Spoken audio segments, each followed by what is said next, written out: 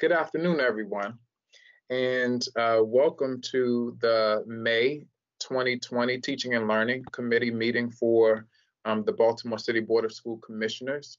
I do want to just preface today's meeting by first wishing all of our teachers and educators out there happy National Teacher Day, as we are certainly in National Teacher Appreciation Week. And I'm gonna put our commissioners on the spot right now while we're waiting for others to join us. But Dr. Bondima, can you share with us why did you start teaching? Why did you get into education?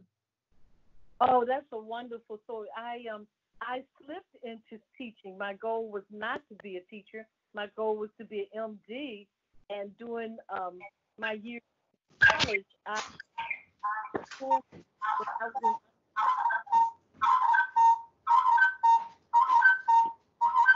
I'm sorry, someone needs to mute themselves. Well, I was teaching a chemistry lab, and my first right out of undergrad, and I enjoyed it so much, and it was straight into higher education. I never taught from K through 12, and from there on in, I went from lab instructor to teaching lecture as a professor. And I loved every minute of it, teaching inorganic and organic chemistry. And then I started developing science programs for K through 12 kids in programs called Gear Up, and also programs called Under Kellogg. And from there on in, I just went from teaching undergraduate students all the way through doctorate students. And then sometimes working with teachers in Baltimore City Public Schools and other teachers around. And I really developed a relationship with teachers and principals, and I just loved it. I loved the research. I loved working with teachers. And when I wrote grants, I'm gonna say this real quick. When I wrote grants and went into the classroom in school with my grants, the principal used to tell me, "You wrote this grant, but I'm gonna tell you how we do it in school." And I developed a wonderful relationship with the teachers. They taught me and I taught them. So that was my experience working with K through 12 and higher education. So thanks for asking me. Absolutely. That's awesome, Dr. Bondima. Commissioner Roberts. Now, you're not a teacher per se, but what teacher had an impact on you and why? If you can think of one, because it's hard for me to sometimes think of just one teacher, but if you can think of one teacher that made an impact on you and why, just tell us that. Great question. I think I will say the biggest impact was my 5th grade teacher at Yorkwood Elementary, Miss Burton. And I have been searching for a picture, maybe from the 5th grade promotion ceremony, but I can't find it. But I remember Miss Burton being not only an instructor and stern, but caring at the same time. She set a lot of foundational principles at that very young age that I still remember a lot of the things she said. One of my good girlfriends and I, we still joke because I was a safety. And I remember being outside one day without my coat, and she took my belt because I wasn't following the rules. And I always joke about that because she took my safety belt and I felt away. I knew from then on out that when I needed to go outside to patrol with my safety belt, I needed my coat. Oh. And so for all of the Miss Burtons of the district, you are appreciated. Absolutely. We celebrate all of you. I'm not going to take that much more time up with that, but I just thought that would be a wonderful way to kind of start this meeting. Teaching and Learning, National Teacher Appreciation Week. I thought that would be cool. And I'll share if we have some more time later in the agenda. I do want to move on into a compliance report review of our public charter school policy, IBJ. And I believe I know that there are tons of teachers on this call in the meeting right now. but I believe that this will be Chief Jones and Ms. Alvarez, Angela Alvarez, with us. So it's all yours. Hey, can you guys hear me? Sorry, Yep. I'm having some tech issues. Hi, this is Angela Alvarez. I'm the Executive Director of the Office of New Initiatives. And this is Teresa Jones, Chief Achievement and Accountability Officer. Can you hear me okay? Yes. Great. And hi, this is Trevor Roberts. I'm a specialist in the Office of New Initiatives.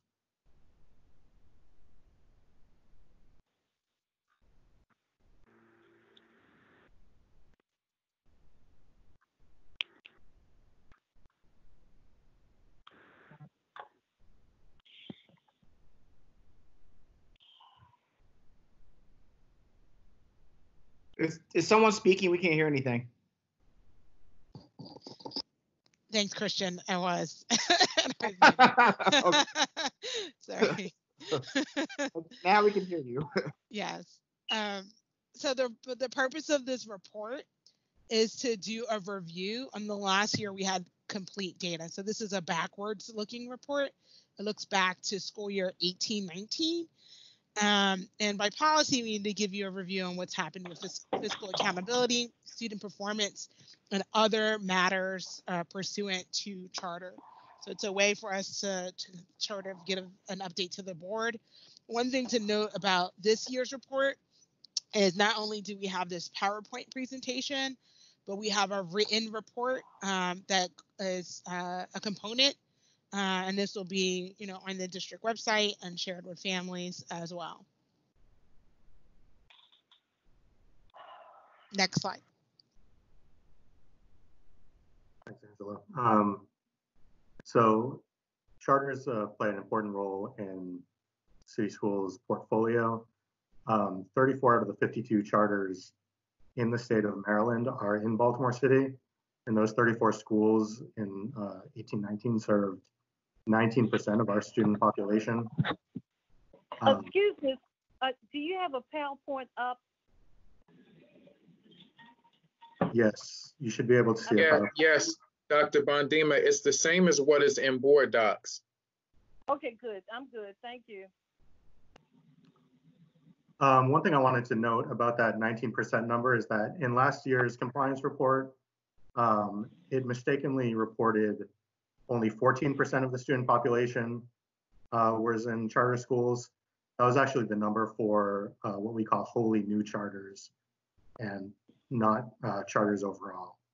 So last year in 2017-18, we see similar numbers as we see for this year. So 15,414 students were in 2017-18, and that was, again, 19% of the student population.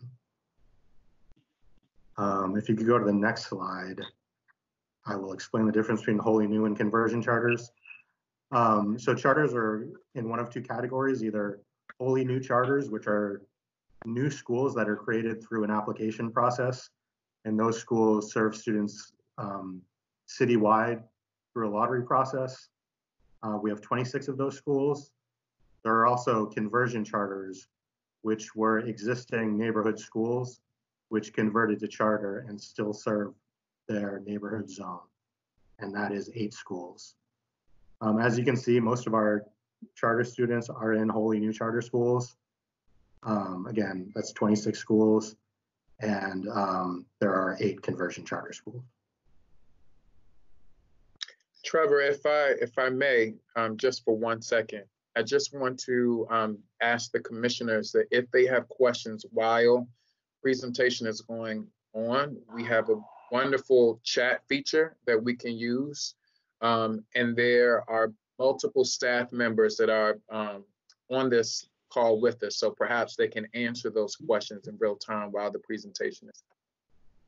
Forgive me, excuse me, Trevor. No, thanks, that's a good point.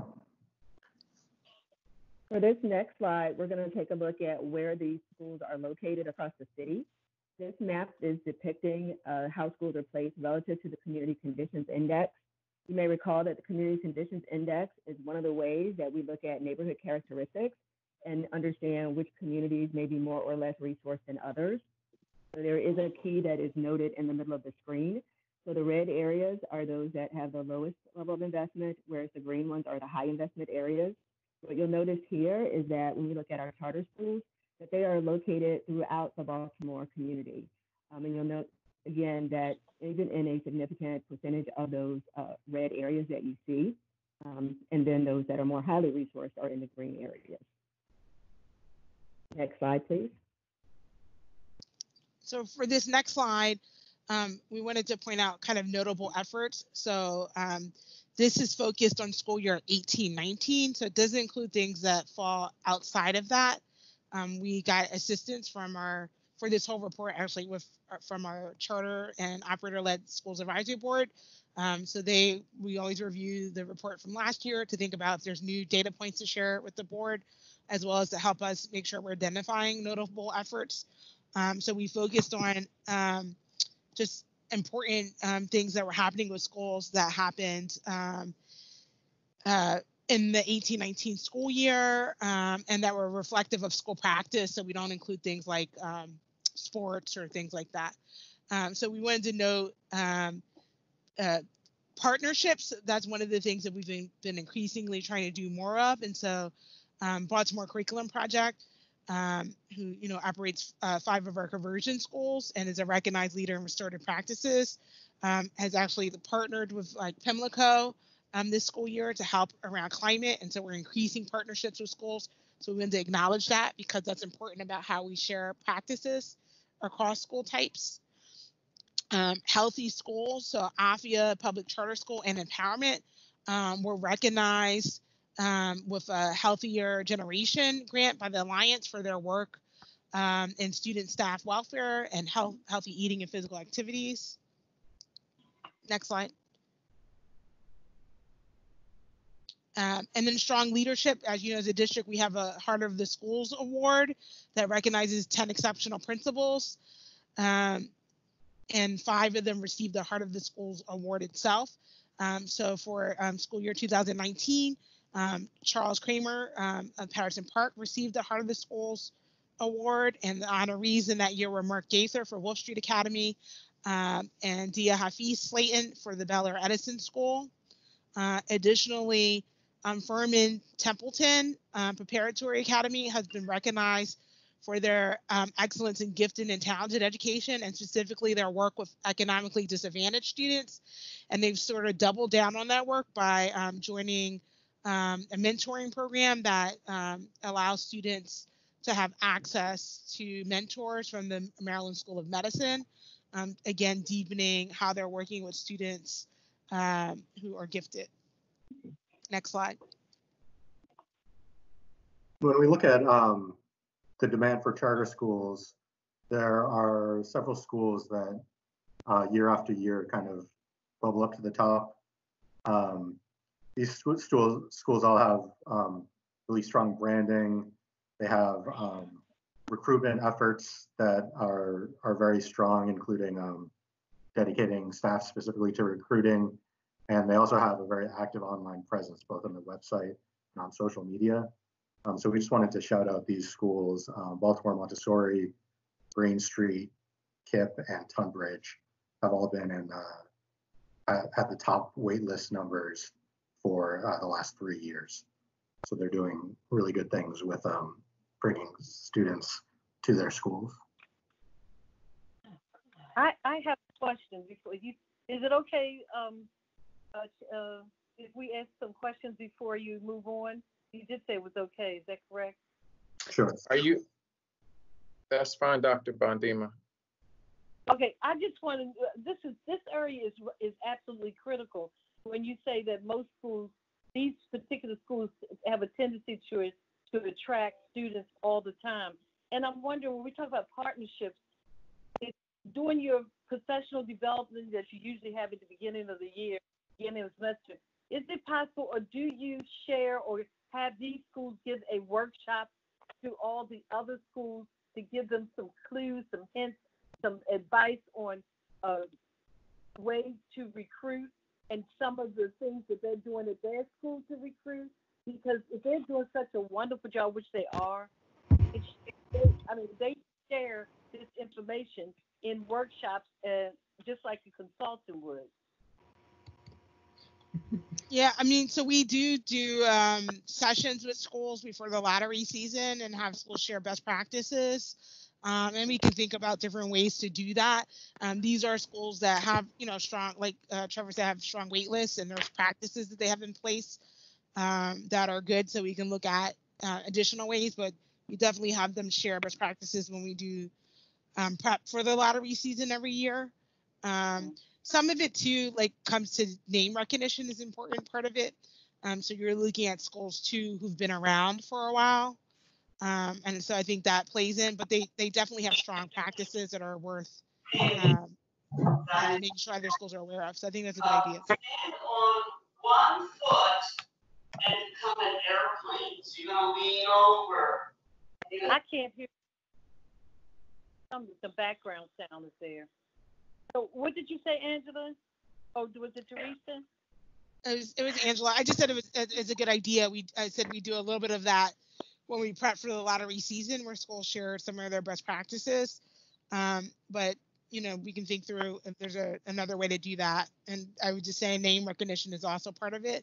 But there are real things that each of these schools are doing that are worthy of sharing with other people.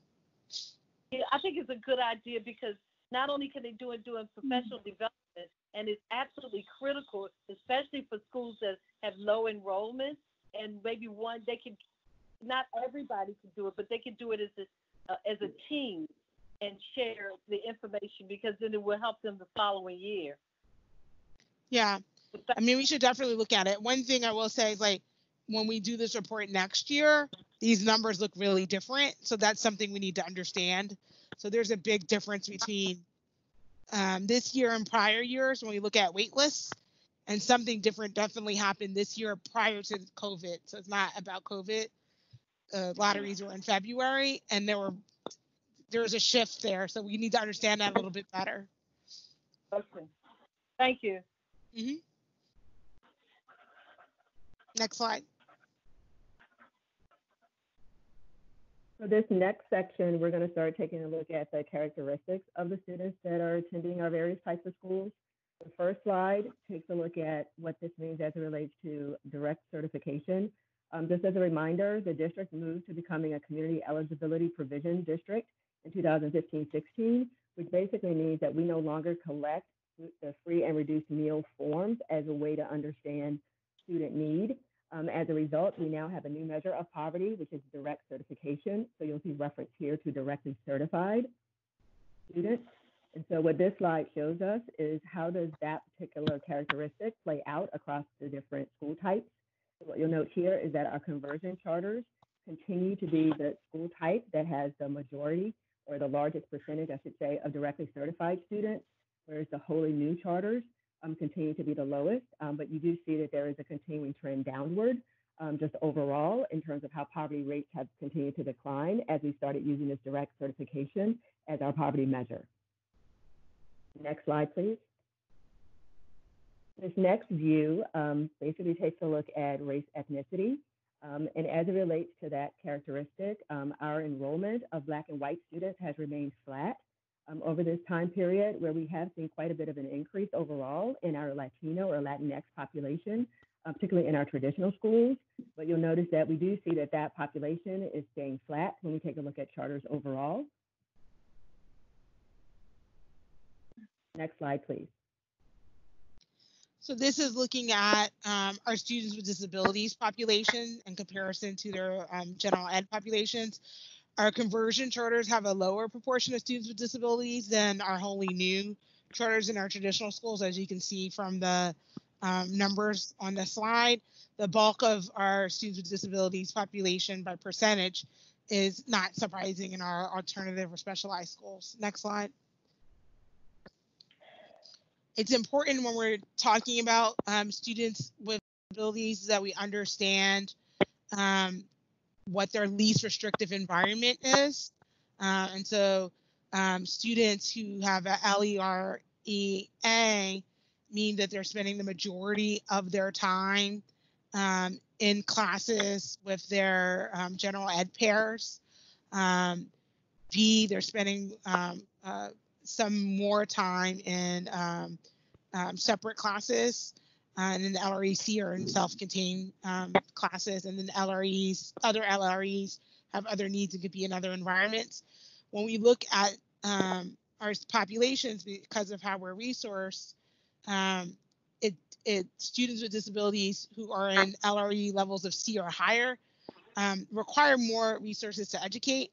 So our conversion charters in our traditional schools have higher proportions of students with those levels than our wholly new schools. So you can see, for example, our conversion charters have like 26% of their population in the LREC category. 17% is the overall charters, and conversions are on par with our traditional schools. I think what's important to note is that our most expensive students to educate are in our LREs, which are in our alternative programs.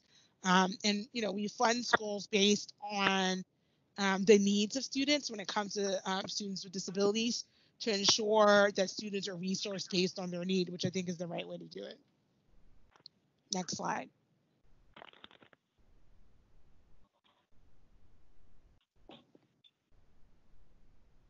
Now we're going to move on to looking at teachers and principals at charter schools. We can see some kind of larger trends around the race of teachers and principals and the years of teaching experience. So if we want to go on to the next slide, we can take a look at that. So as we can see here, charter schools have a lower proportion of Black teachers than traditional schools. It should be noted, though, that for wholly new charters, the proportion of Black teachers has risen from 31% in 17-18 to 36%. So while they're still below traditional schools, we do see some movement one year to the next at those wholly new charters. If you want to go to the next slide, we can see that likewise with principals, charter principals on the whole are fewer Black principals than at traditional schools. I have a question. This is Dr. Bandima. Can you hear me? Yep. Can you? I'm sorry. Can you hear me? Yes. Okay. Thank you. For the past 3 years, and for 3 years, we have had a discussion about hiring teachers of color and principals of color, and we talk to different leaders, the leadership in the charter schools, and we always emphasize that, but it doesn't seem to change. What is it that are we following them to determine if they are making the proper moves in order to recruit? But what are the recruitment methods? Or what are their methods for recruiting people of color? It's a conversation about also some of the schools with recruiting African American students of color. What are we doing to encourage them to get on board to increase that percentage?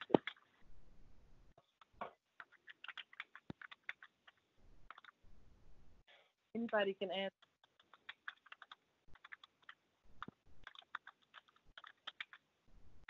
Can you hear me? Hello? Sorry, I was on mute. I apologize. I thought it was, Okay. so I'm still adjusting to this distance. I feel like we're on TV. Yeah. We are. So in renewal, we look at that, and there has been a change. So like schools are attuned to that. Throughout the renewal application, we're asking questions that get at equity. Like we know, research supports, and we know that's important for students, particularly Black students, who have Black teachers and have Black leaders in terms of how it impacts their development and their academics within schools because of the standards that Black teachers have for students. And so schools are aware of that. And so there has been a change. I think Trevor, pointed out a change in the percentage going up. And so schools are focusing on that, but it's something that we look at. It's one of the things we look at in renewal around their practices and that fidelity to charter section. And it's something we can continue to refine, Commissioner Bardema, as we do those review processes. But I will say, I think schools are trying to do a lot of things differently and to improve in this area. So we see schools changing their recruitment practices, getting more connections with our schools, our Black schools, our Black college, historically Black college, our HBCUs, in terms of trying to recruit teachers from those schools. And so we are seeing changes as in practice. I think it takes time to show up in the data, right? Because you got to think about when you have existing schools, the number of teachers that they're hiring, there are only maybe a few openings, right? So it's going to take time to show up in the data, but we do see schools writing thoughtfully about that in their practice and providing evidence of that in their renewal applications. Okay, thank you.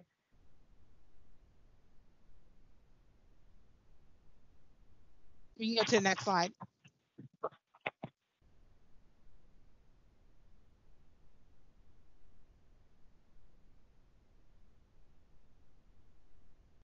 So next, we're just talking about the length of service.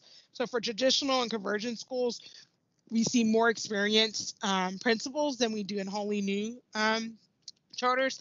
In particular, our conversion schools are only like a handful of schools. We talked about the top when we're looking at school year 18-19. We're talking about 8 schools, but within those schools, you know, you see a concentration of people with 5 or more years of service and 10 years of service. So that's an important thing to note. Next slide. Similarly,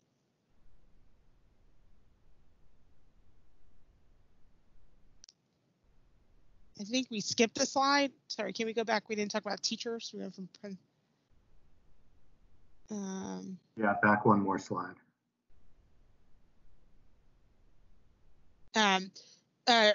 Our traditional schools have more experienced teachers than conversions, who have more experienced teachers than wholly new charters. And so that's just something to note too in terms of experience within the classroom. And that's also something that has been a little bit of a trend since we've been looking at this data point, so that we were paying attention to. Okay, we can go forward. Now we're going to talk about park performance. You know, as we've shared, it's important for members of the public to understand that there is a correlation between the results on park scores and household income, and that holds regardless of school type. And so we try to control for that. And so we're going to look at schools whose economic disadvantage rate is in the 60 to 70% range, because that's where the district average is. What we have found since we've been looking at schools in this way is not really the school type that matters. It's the work of individual schools that really has an impact on performance. Next slide.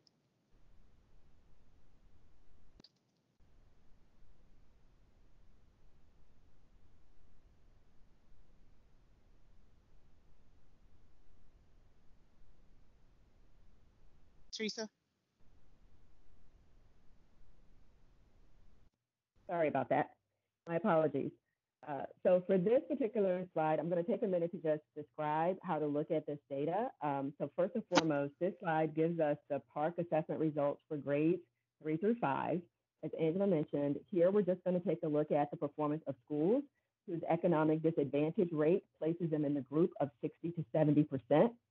There is a footnote that gets into more of the nuanced definition of economically disadvantaged.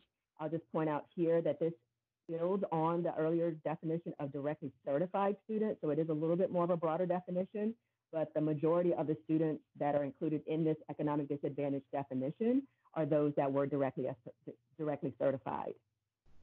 So in looking at this, what we call quadrant view, the way we've organized this is that on the vertical axis, you'll see where it says math 3 to 5. That gives the scale score for that math assessment. So you'll see a little average line there that says 712. So the district average for this particular band of assessment scores is 712. So schools that are placed above that line have an average score that is above that district average.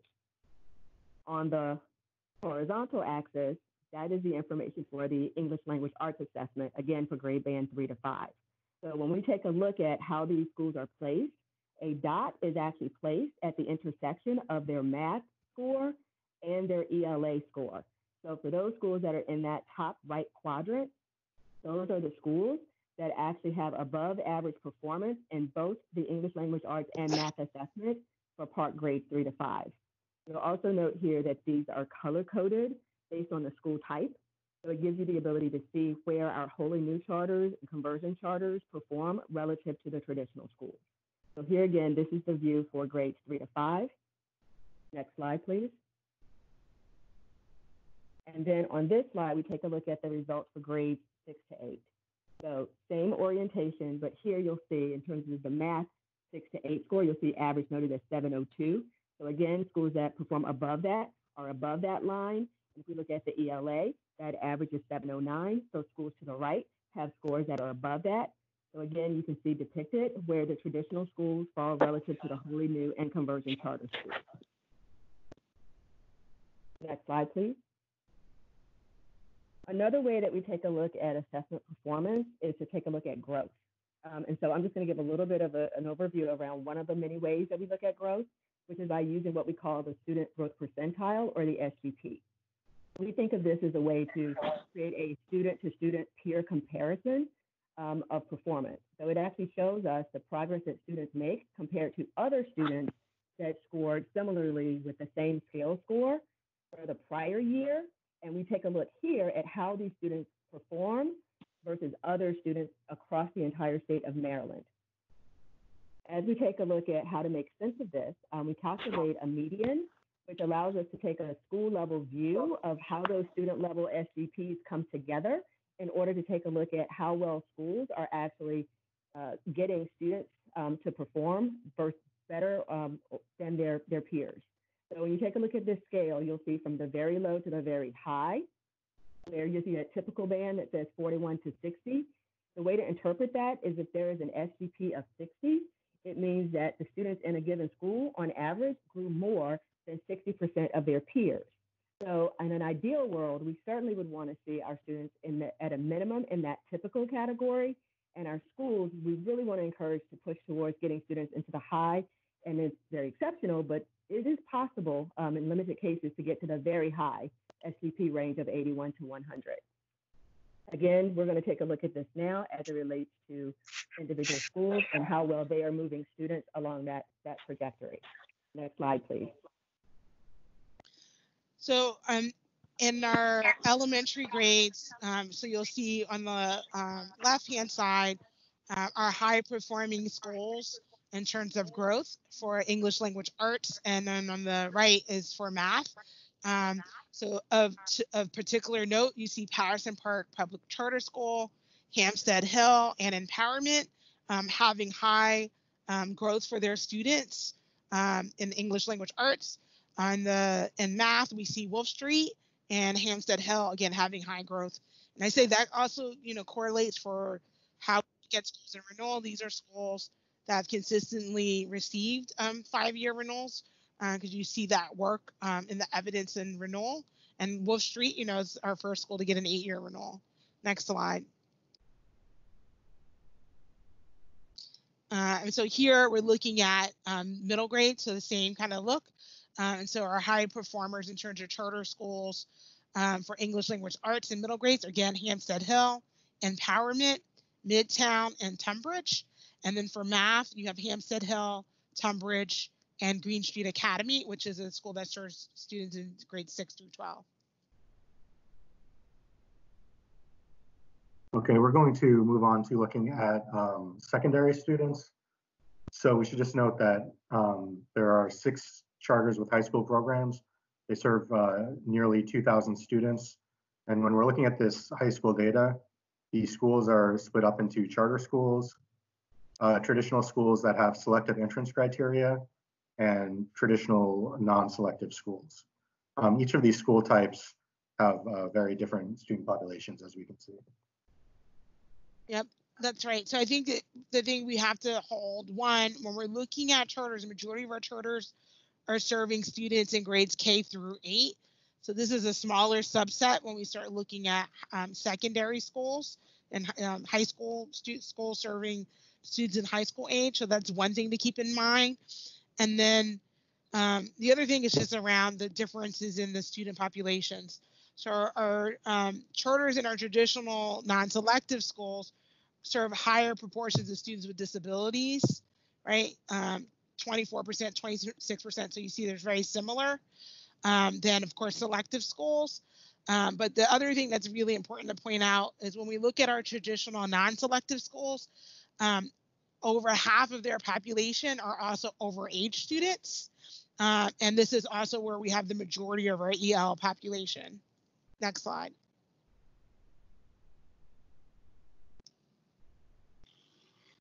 For this slide, we're now going to take a look at PARCC performance on the high school assessments. And the way we're going to do this is by taking a look at the mean overall scale score for the various school types.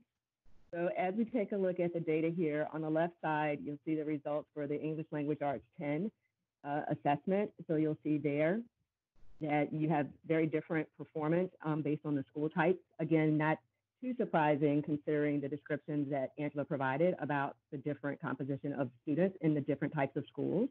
But what you do note for the ELA 10 assessment is that for all charters, that mean scale score is around 704 versus our traditional non-selective being lower at 684 and the highest being our traditional selective secondary programs. And then to the right, you'll see similar data for the Algebra 1 assessment. Again, the traditional selective schools with the highest score. You'll also note that there is a reference point on both sides for what the district average is. And what you'll see is that the all charters data is very similar to the district average. Next slide, there we go. This next slide, and taking a look at secondary student performance, looks at graduation. And here we're going to take a look at the 4-year adjusted cohort graduation rate, which gets at the question of whether or not our secondary students are graduating on time. And here what you'll see is that there was an increase from 80.9% in 2018 to 82%.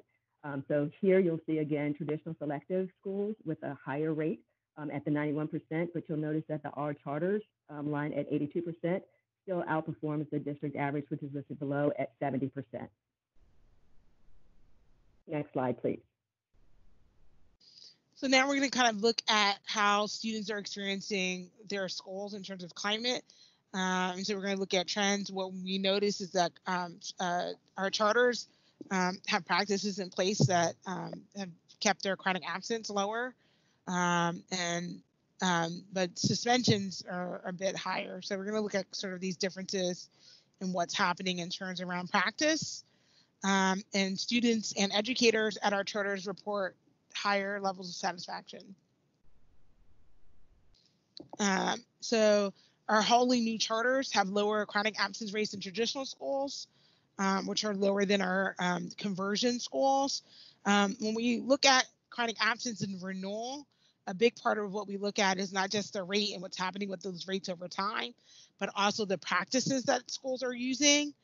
And so because chronic absence there's a lot of factors that go into chronic absence. So it's not just the rate that matters, but actually how schools are doing root cause analysis to address any challenges that students are facing. And so one thing to note too is, and Teresa, I may need your help with this, I think from 1718 and 1819, the definition around chronic absence changed around this time, I want to say. And so, Teresa, can you chime in if that's correct or incorrect? Sorry. Sorry about that. Actually, the change was made in school year 17-18 and was reflected in our state reporting at that point. Okay. Yeah, I just wanted to make sure I was properly holding the right time in my head. So you can see for among the school types, it's relatively flat in terms of what their chronic absence rates looks from 17-18 to 18-19. Next slide. And you see the thing that's really notable here is middle school. So the chronic absence rate for our charters, regardless of type, is well below the traditional rate for chronic absence.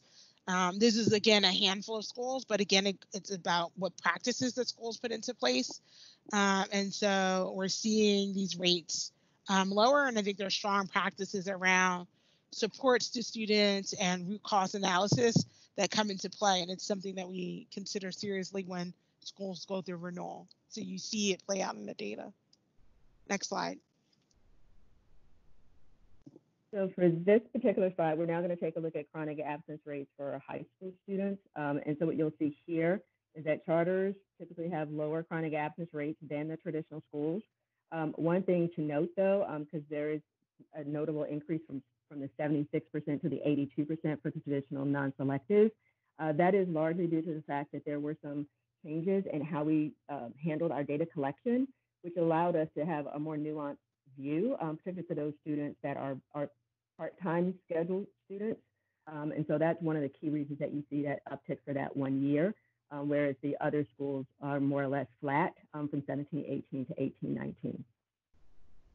Next slide, please.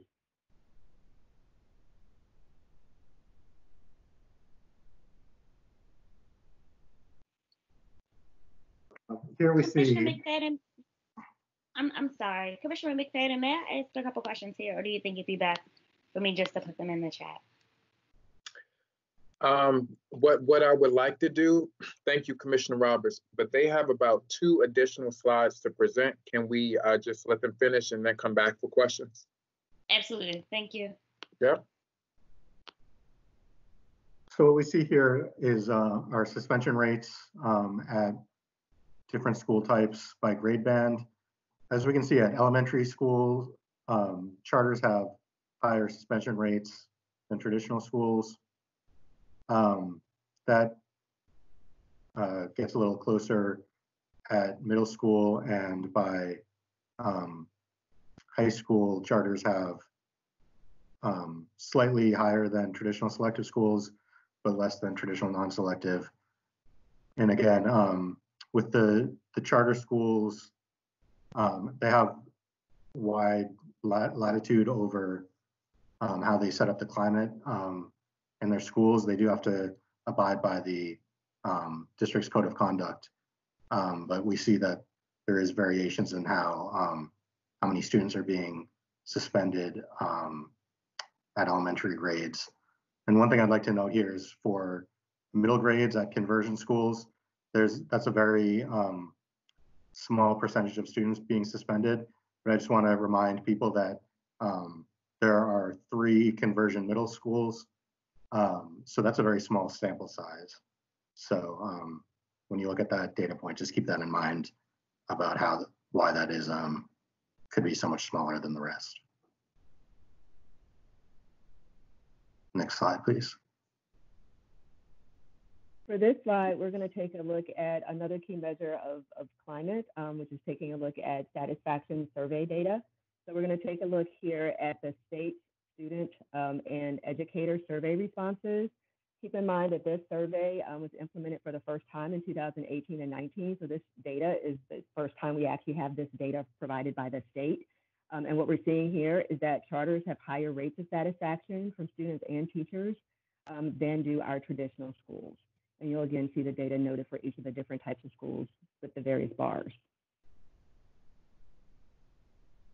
Next slide. So at this time, I think we are ready to take additional questions or comments that folks may have for us after hearing the compliance update. Commissioner Roberts.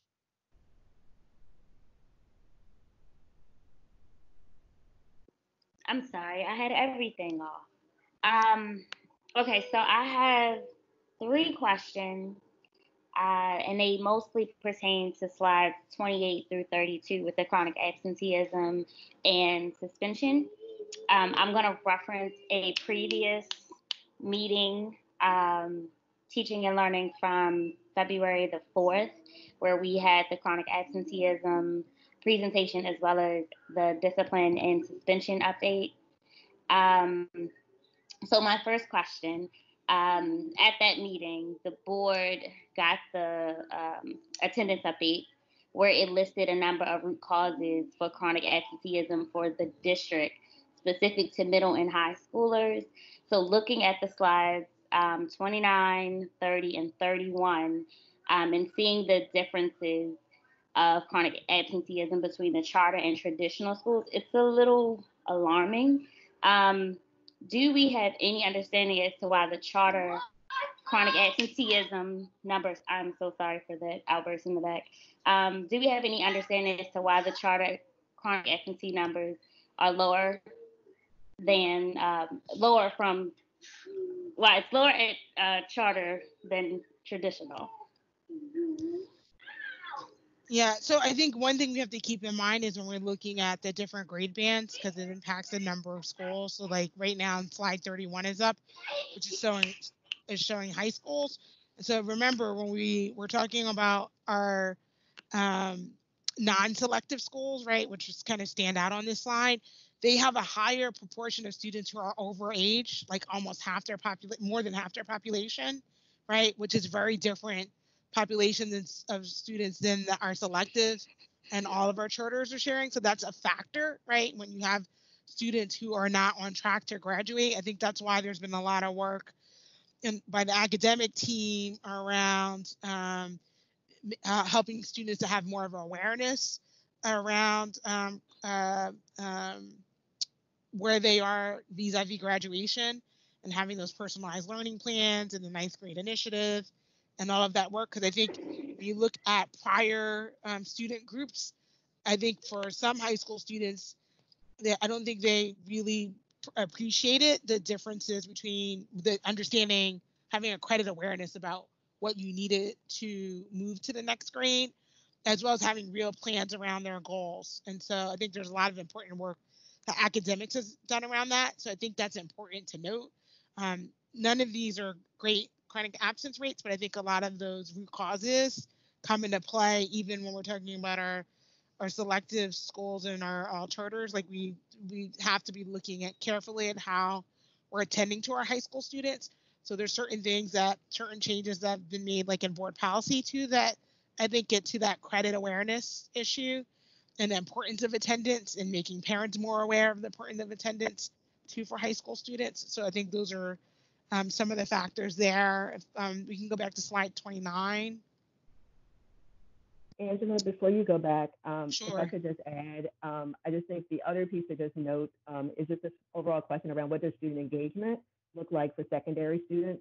And so as Angela alluded to, like with some of the district initiatives, not just with the ninth grade initiative, but even thinking about just the benefits of having individualized student plans as ways to work with students early on and helping them set a vision for their futures and being able to help them actualize that plan year after year and providing them with more robust in-school experiences, both from an academic as well as from an enrichment point of view, are all really important considerations that as a district we're continuing to emphasize as a way to better connect with students and support their needs. And ultimately, we would hope that would increase not only their engagement, but their regular attendance in school. We also know that attendance is really important in having those habits early on to be prepared for post-secondary opportunities. So even for our students that are interested in going straight to work, the importance of building those work habits early, that also gets reinforced with some of the work we're doing around CTE expansion, apprenticeships, and other work opportunities for secondary students. So all of those are things that are certainly top of mind and are priorities for the district. Thank you so much for that. And I think that's a great segue into my next question. In that same presentation, there was a chart, the top 10 schools showing the greatest improvements in chronic absenteeism. And that was a good mix of both middle and high school charter and traditional. And one of the schools that was especially noted was Baltimore Collegiate School for Boys. They had a 12.6 rate change from 2018 to 2019. And when asked how they were able to make that significant change in 1 year, they attributed a lot of it to transportation. and it wasn't traditional like MTA transportation. They had implemented like carpooling and things of that sort. Have you seen any other type of trends with charter schools doing kind of out of the box things just to address chronic absenteeism? So so there have been some schools that have provided transportation in the past. I mean, I think what we see amongst schools are kind of like the back to the basics. So understanding what, again, that root cause analysis and providing direct supports to students. With collegiate, I think we just need to be careful with looking at that as an example. Like, this is something we talked about during the renewal process. So that school was also indicating to families that attendance was like a condition of being enrolled in the school, which is not allowable. So I just want to be careful of looking at that as a exam. So we've had conversations with them and they've corrected that. I think that was just a learning for them about that is, that's not allowable. So it's a learning curve, but I just want to be careful because I don't know how much that also played a part into what you're seeing in terms of the data. I do think they have good practices in play that help students, but I just want to be careful because there's this other piece. And I think that's the key thing when we're looking at chronic absence.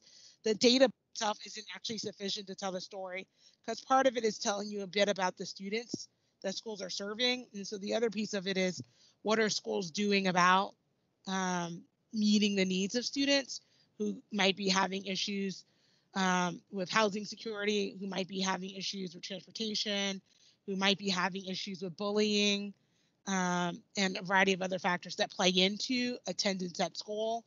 I think with our schools that do well in this, they attend to those things. So they have strong practices like around using restorative practice in a real and intentional way so that it builds community and then it addresses issues when it comes up with students.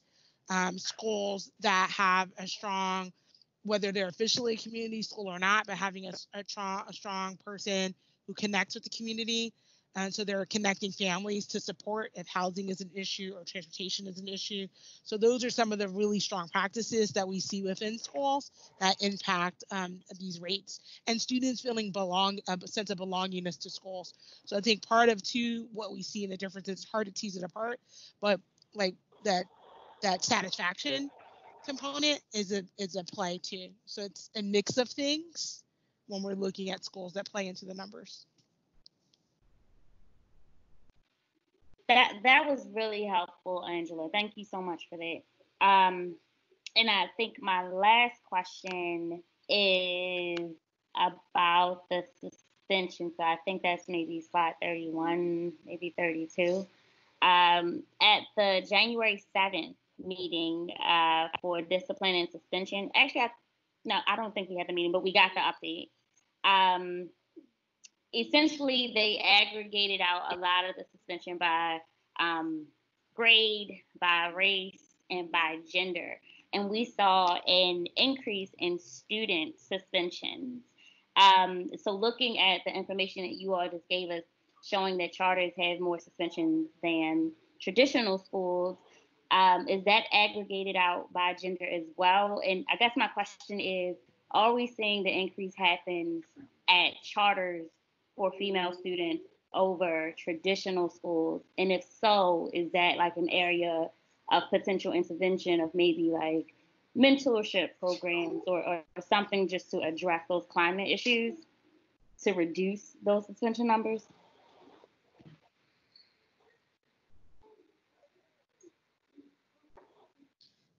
So this is Angela. So we haven't looked at it in that way. That's a good flag. That's something we should look at. We should look at this disaggregated. We've been trying to be more intentional in disaggregating the data to see a little bit of a deeper lens. So that's a look that we can. I don't know if Teresa, if you have any insight on that. Not Chief right Davis, offhand. sorry. I mean, Chief Jones, sorry. No problem. I don't have insight to offer right offhand. I mean, I will say just across the board, I mean, we have a gazillion different views in terms of how we disaggregated the data.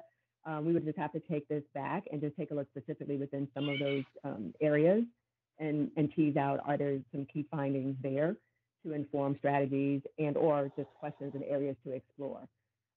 Because certainly we have seen historically some challenges just in the national data as well as in Baltimore City in terms of disproportionalities that tend to sort of play out sometimes by race, ethnicity, sometimes by gender.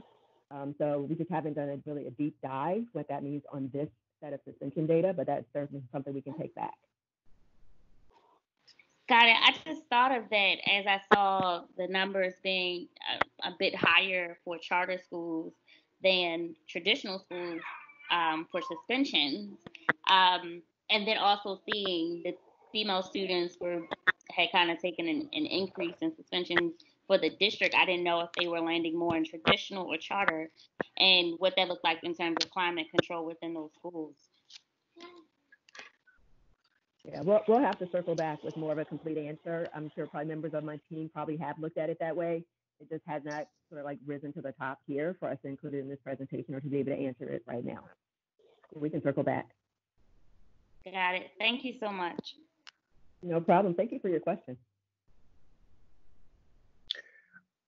I appreciate the presentation today and how substantive the information is, as it tends to be from all of the folks that are joining us on this call today.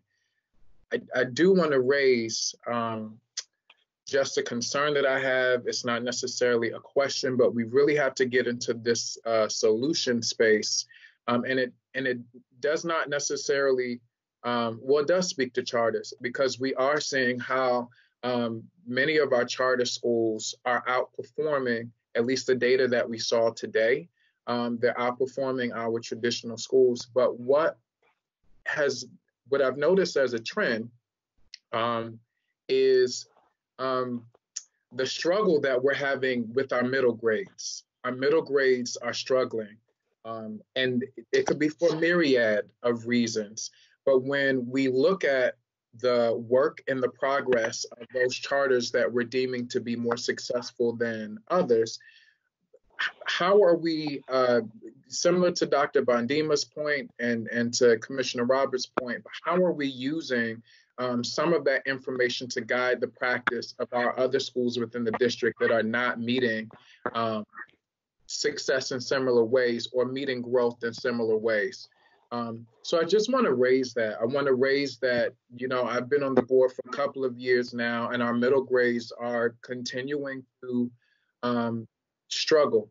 And that is both in charter and it is in our traditional or conversion, all of the types of schools that we have.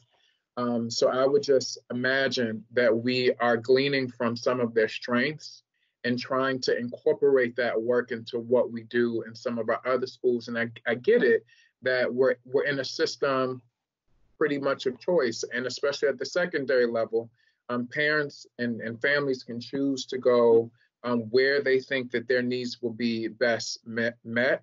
But I'm an avid believer that if we strengthen our middle school programming, it will not only support what is done in the elementary grades and motivating those students, but it will also set our high schools up to meet better success. So I just want to raise that.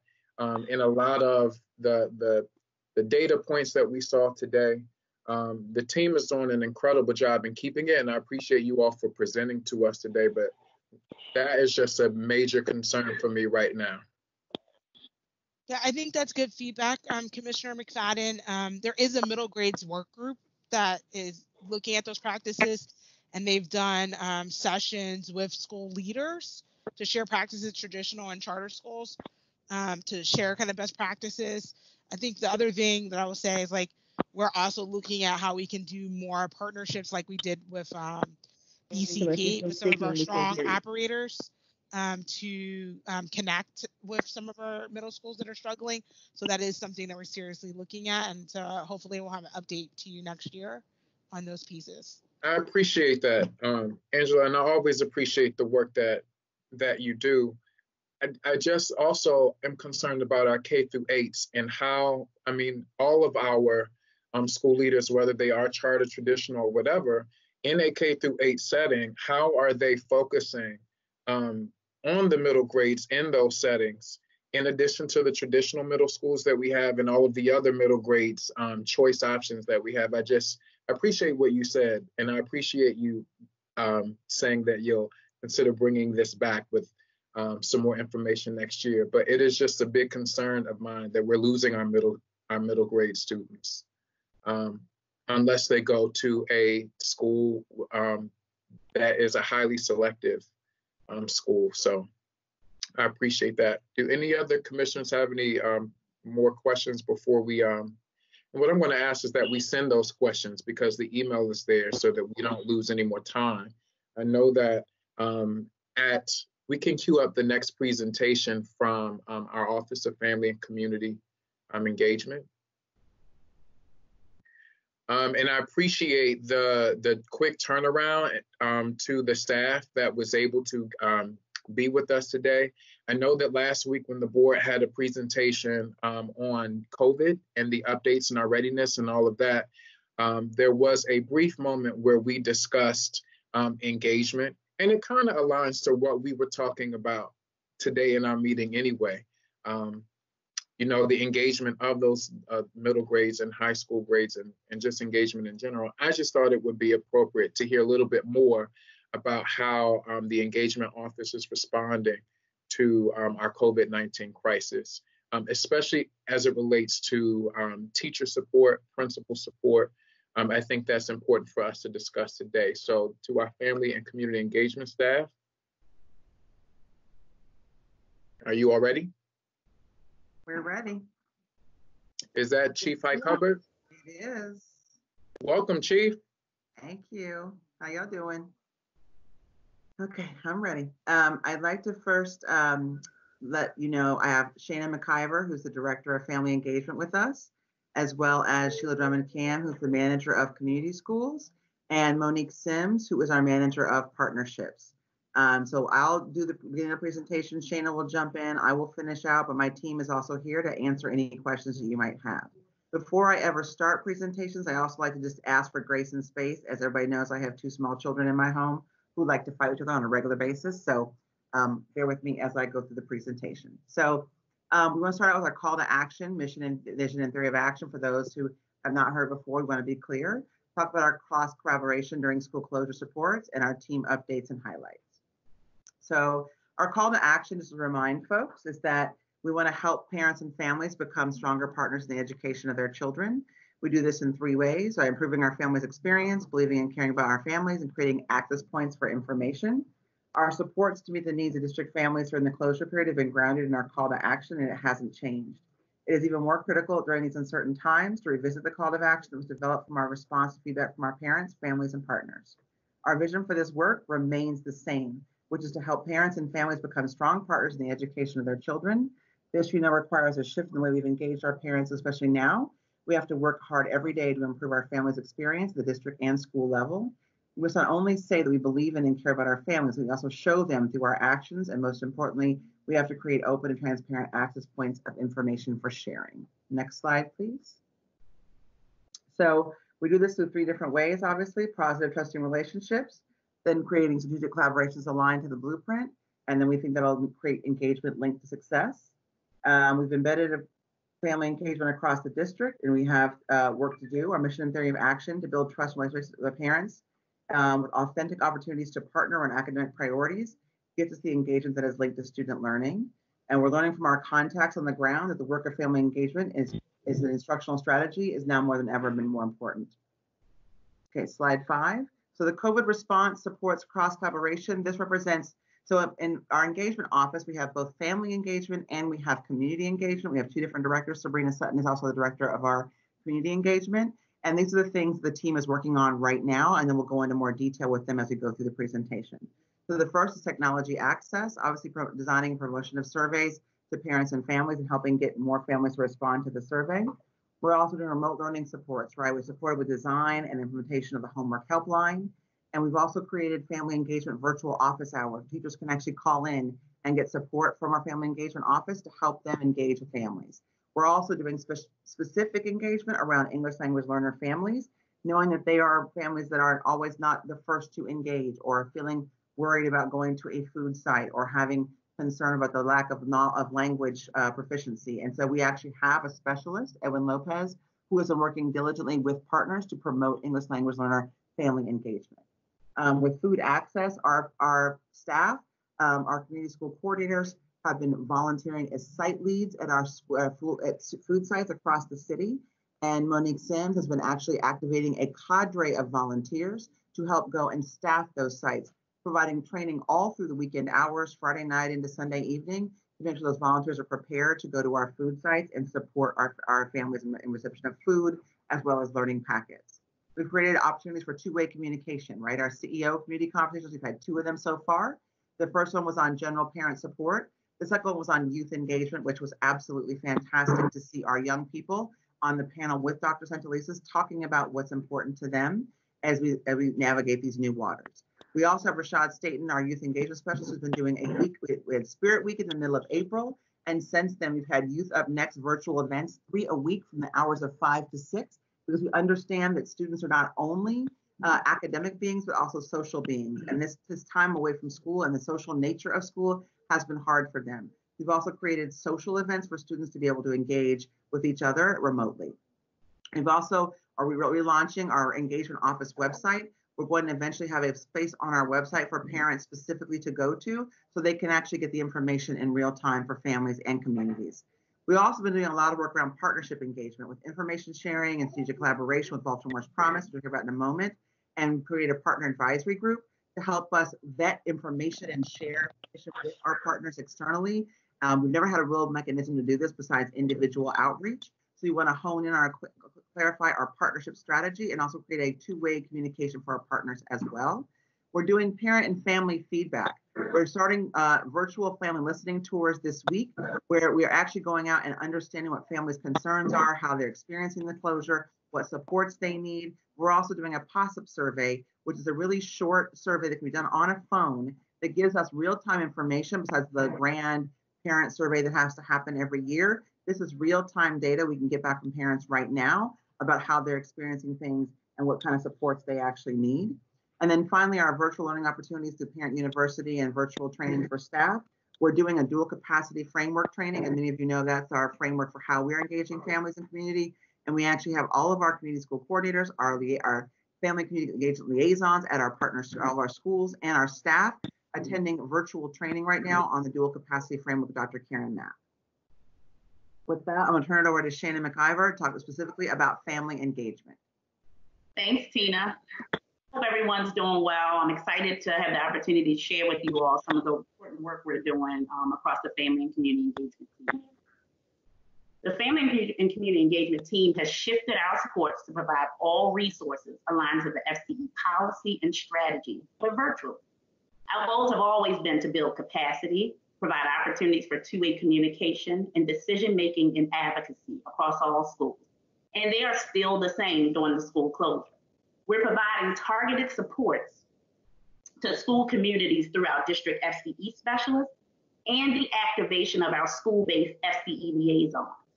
All have been trained in the Harvard Dual Capacity Building Framework that Tina mentioned. This framework is a compass to help us guide schools through building school-family partnerships. It's a roadmap for engagement linked to student success. We're providing take-home learning kits to include designing a customized art and learning kit for families with young audiences, which we'll talk a little bit more about. We're on target to launch our virtual parent university and webinars for staff this month. Next slide, please. Thanks.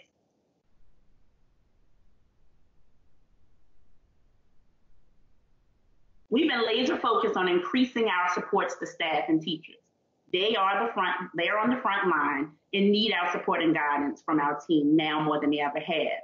Family and community engagement training has been offered to teachers, and many are signing up to participate every day, which is exciting. Lastly, we're proud to announce our virtual family engagement office hours that Tina mentioned.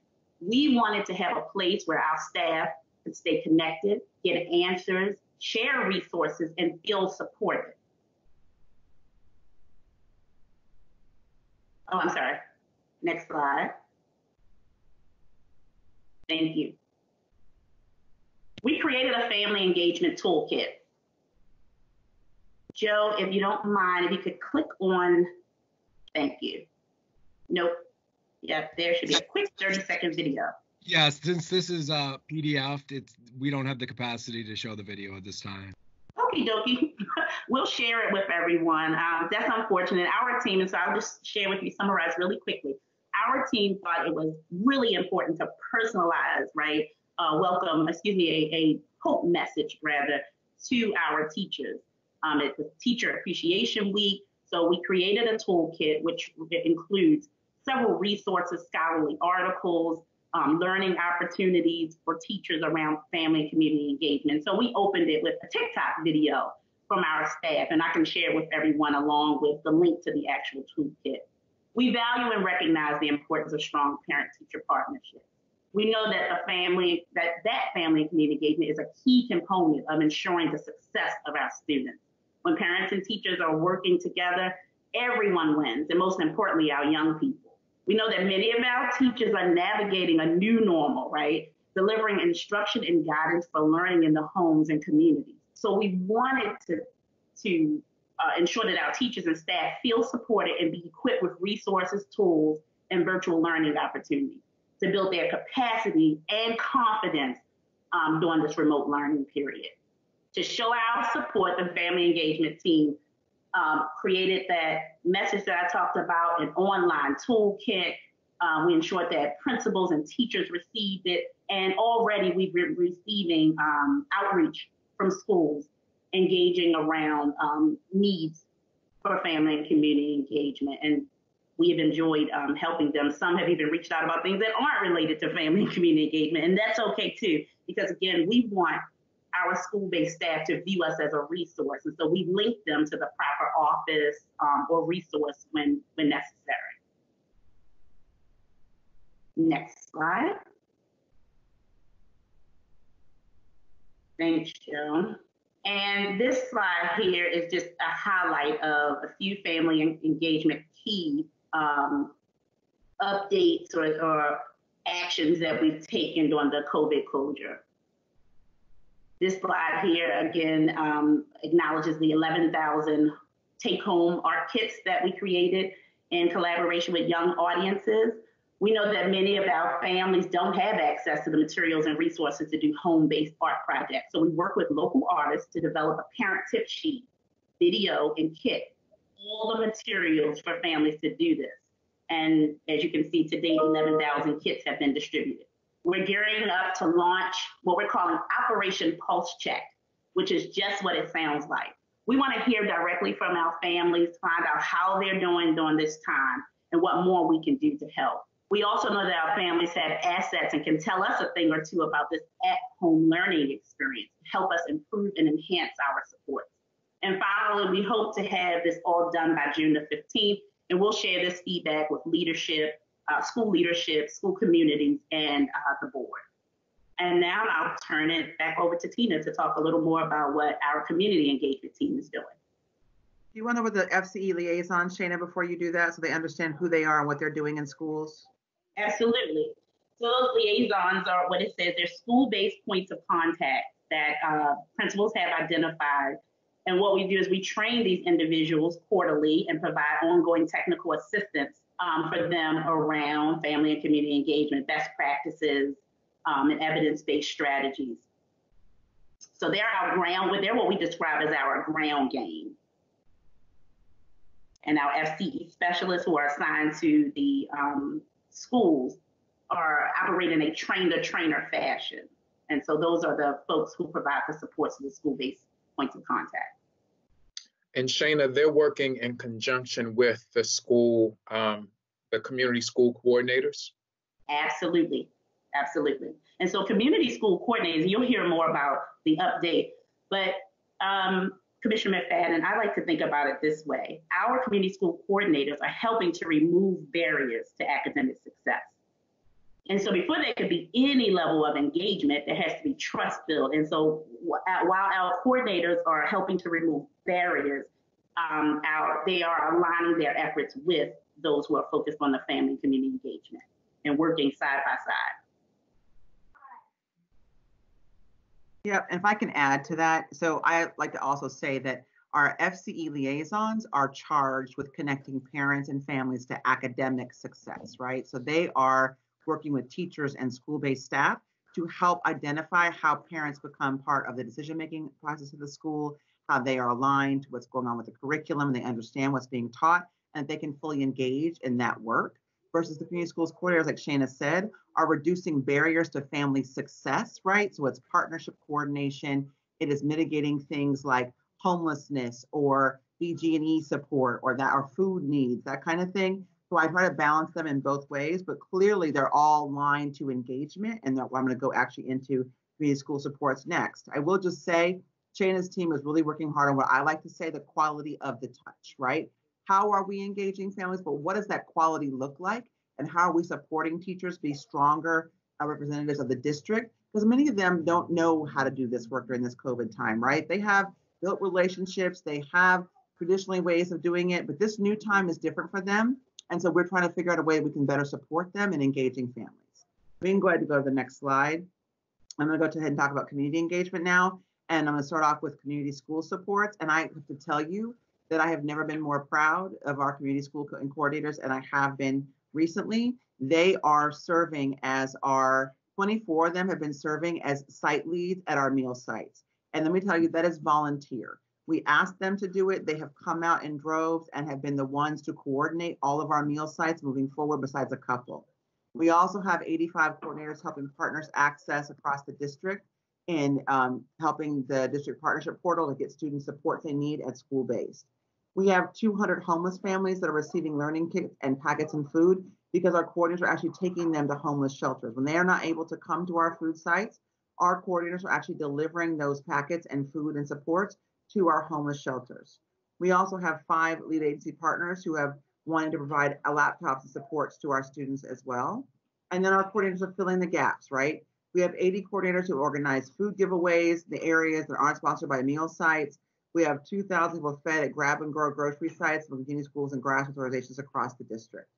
We're doing a citywide strategy, right? We're partnering with lead agencies. Sheila Drummond, Camp, our manager, is literally doing a weekly outreach to lead agencies every week so they can be fully understand and are up to date on what's happening with the district for what's happening with our food sites and our coordinators and that kind of thing. So that they're not guessing or wondering what it is the district is doing. We have regular communication with them. And then we also have lead agencies working. They have to send weekly updates back to us about what's happening with their activities. So we've created a form in the very beginning that outlined, we did a training for principals on what coordinators can be doing right now during this time to support families. And then we asked them to give us a weekly update so we understand fully what coordinators are doing with schools. And remember, we have 42 sites that are coordinators that are with the district strategy, and the rest are with lead agency strategy. And so we're trying to make sure that the supports that all of them get are the same, but that we're also being consistent about how we're providing supports to schools, even though we have a different approach to a balanced approach, if I will, from district staff to lead agency staff. We've also been doing coordinator training. My bi-monthly PD has not stopped for our community school coordinators, and we're having learning communities with principals and coordinators to make sure we are continuing to have access to equity and support while we're doing this work. And we're also hiring an additional, because COP dollars have been extended to 7 new schools. By July 1, we will also have hired 7 new coordinators to staff those schools to make sure they can get up and running as soon as the funding lands July 1 to expand the community school strategy. Now, the next slide, please. So we are now also working in the areas of family-student connections, meeting student and family needs, and doing our needs assessments. So we're tracking the contacts coordinators have. We have an average of 100 contacts per coordinator. That's helping us find families who are hard to reach. That is reaching out for the food and technology survey to make sure that families are completing them. And we've launched a work group to help do outreach to make sure we get those hard to reach families. We also have referrals being provided per coordinator. 15 to 250 direct family referrals have been provided for healthcare supports, links to food resources, protective gear, et cetera, to make sure families have connection to enrichment activities, virtual or even in person. We also have community school coordinators that are completing needs assessments. As part of the COP requirements, every single community school had to complete a needs assessment. The ones that were not already in the strategy, I should say the ones who were in the strategy formally had already done their needs assessments, but the new schools We are finishing those needs assessments, which will give us critical data on what's happening with the schools and what stakeholders and parents have identified as their needs to support the school. And so we are finishing up those as we speak. Next slide, please.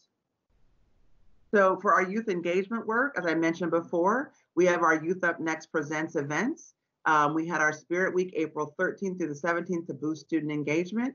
We are partnering with Johns Hopkins University as they facilitate weekly, actually, student and parent town hall. And we have facilitated district office staff, many of which are on the call today, to help represent the district on these Johns Hopkins University town hall meetings. We also had our youth CEO community youth voice conversation, which I have to say is one of my favorite nights of this whole closure, where students were talking about with the CEO and broader public how they're feeling about this, what their needs are, and how we can better support them. We've also collaborated with the Mayor's Office of Children's Success on a citywide youth engagement strategy to support their youth advisory network. We're also supporting other district-related work groups to elevate youth voice and make sure that they are represented. But I'm most excited about our Youth Up Next Presents, which is Monday, Wednesday, and Friday every week from 5 to 6, where we are helping with storytelling, elevating youth voice, and having a kickback session where kids can really sit back and listen to music and talk with each other and have connection with each other. And go to the next slide, please. So our community engagement key highlights, we've done several presentations. I feel like I've been on a road show since this whole started with Maryland Philanthropy Network, Greater Baltimore Committee, Baltimore Managing Partners of the Network with law firms, Rapid Responders to Digital Equity. Every single week, I am doing a presentation letting partners, funders, collaborators know what City Schools is doing around our priorities of food, technology acquisition device, and as well as internet, and getting fundraising, right? And making sure that we have folks understand what the district strategy is, and they can then see where they can tie in to support us. We've also hosted various meetings with stakeholder groups, Digital Equity Coalition, Johns Hopkins Center for Adolescent Health, and we're also looking outreach on targeted communities to share information around the Census 2020. We cannot forget that the census is the way that our district and our city is funded by who is getting counted. And we were building a whole census campaign prior to all this COVID closure, and we did not forget that. So we are still pushing information out through our communications team, through our schools, that we need all of our families to be counted as part of the census. Next slide.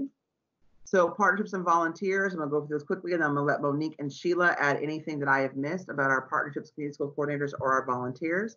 We can go on to our next slide, please. So Monique has been a phenomenal force on our team, both with partnerships and volunteers, to make sure that we can leverage as many volunteers and partners as we can get to support our efforts right now. She has brought forward over 200 volunteers and organized them, trained them, and supported them in distribution of meals and packets. Many partners include Park Heights Renaissance, Promise Heights, Literacy Lab, Hopkins University, United Way, and Business Volunteers Maryland. We've also had our pop-up grocery giveaways organized in 5 neighborhoods. When our legislators and other partners said to us, we don't have food in our area, Sabrina went out and figured out a way to get pop-up grocery giveaways in those neighborhoods to connect those families to food before we were able to launch our 10 additional food drop sites the district had. This is prior to that launching. And then food and volunteers were coordinated through a partnership with the Maryland Food Bank and our Go and Movement team to get food out to families. We also have been working with Mobile Meals. Mira's Kitchen Collective and City Weeds are providing mobile meals to English language learner families who were not comfortable coming to our food sites. You can go to the next slide, please. So with our partners, we've been working with DigiBaltimore and Code in Schools to get device access, right? We've been collaborating. I think Monique and I have been on the phone every single week with Comcast, trying to figure out a way to mitigate the barriers to the Comcast Internet Essentials program, removing the Social Security barrier, removing the barrier of a back bill that a family might have that wouldn't allow them to access the Internet Essentials. And we are continually, I think Comcast is blamed Monique and I are trying to put them out of business. So what we're really trying to do is make sure that kids can stay connected and they can access the distance learning platform. We're also with PCs for People. We're using Title I dollars to actually purchase additional computers through our Title I parent access. We have a call to ESSA to get parents online and connected to internet activity as well. So that strategy, while it's not a district PC Chromebook strategy, it is a strategy to get computers in the hands of our families so they can connect and get information from the district, from our communications office, right, and our regular health updates and things that go on online. That's a strategy to help parents connect, not so much our students. We also have Part of America and community schools agencies are purchasing and supporting new and refurbished devices as well, so we can get those out to families as well. Internet activity, as I've already talked about, has been a huge thing, but we're also piloting the Digital Harbor Foundation and WAVES project to expand internet access through a mesh network to 5 school communities. That is actually starting to launch this week. Communications will go out to families in a short term to help them understand how they can actually get on internet through this mesh network strategy. If this actually works and works well, we can show the increased number of students who are connecting onto online, as well as the connectivity is strong. We're actually going to try to pilot this across the district. Right now, the ABLE Foundation agreed to fund the pilot project, which we're so excited about. But many other foundations have reached out to us. I talked to Weinberg today. I talked to Baltimore Community Foundation today. I talked to the OSI Foundation about them all wanting to support us in getting internet connectivity to our families. And last but not least, as we mentioned before, we're providing at-home learning experiences for families through Young Audiences, John Hopkins, and Enoch Pratt. We had a book drop recently at all of our food sites. We're actually giving families books through the food sites. Last but not least, and I'll stop talking, my team added anything I've left out. We are launching a Partners in Education work portal with our schools so that partners can engage with city schools through an online platform where they are allowed to enter what they are doing with partners, how they can support schools. Schools can go online and learn how they can then connect with partners. And then we have a function of the district where we can actually manage the partners so we know what's going on with district level office and school-based partners. So it's not just this catch-as-catch-can of who's managing which partnership. And Baltimore's Promise and City Schools has partnered together through funding of the T. Rowe Price Foundation to launch a work group around the development and framework for effective school community partnerships. We have 35 organizations right now meeting with us short-term and long-term to help us figure out how we can reach families better, how we work with partners better. And we have a subcommittee focused on our landscape analysis, capacity building, and two-way communication and youth engagement during this time. Quickly, Monique or Sheila, do you have anything else you want to add that I've left out of the presentation, or should we go ahead to questions?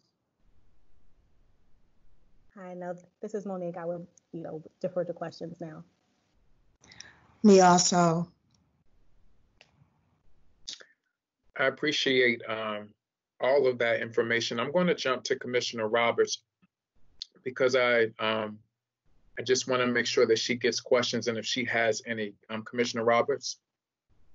Thank you, Commissioner McFadden. I actually don't have any questions, but I would be absolutely remiss not to give a shout out to this team. I love how they have been able to use the preliminary data or the data that's come in thus far from families about their needs and challenges, and they've just kind of strung out on a limb and just made things happen for some of the district's most vulnerable families. I'm sorry, I need more coffee. In addition to that, I want to give a shout out to Andre because I was able to spend a little time on today's CEO conversation, and it was just so beautifully executed. I remember sending Christian an email and said, I want to send my kudos and regards to the team because it was very organized, very informative, and I think that a lot of the attendees got their questions answered. So no questions. I just wanted to give a shout out to the comms team. And I thank you for that because the comms team is part of our engagement strategy, right? The merger of the comms team, the enrollment team, as well as the community engagement and family engagement teams are intentional because we want to make sure that all of it has a frame for how we better engage with parents. And I have to tell you, I'm going to give Andre my own shout out too, because not only was the CEO fantastic at her questioning, but Deborah Brooks being there to answer questions that special education families needed at this moment in time. It was only scheduled for 15 minutes and it went for a full 30 minutes. And she was fantastic at answering the questions, but also being able to just to set it up and anticipating. We did this with Janice Lane a couple of weeks ago. We're doing with Sarah Warren. We're doing with different partners so that parents have a way to connect to our district leadership and get their questions answered about special ed or distance learning or whatnot. And I'll tell you, after Janice did hers, she spent another hour online answering parents' questions directly. And it's us creating that format and that ability to have that two-way communication we mentioned earlier that I think is really profound and important.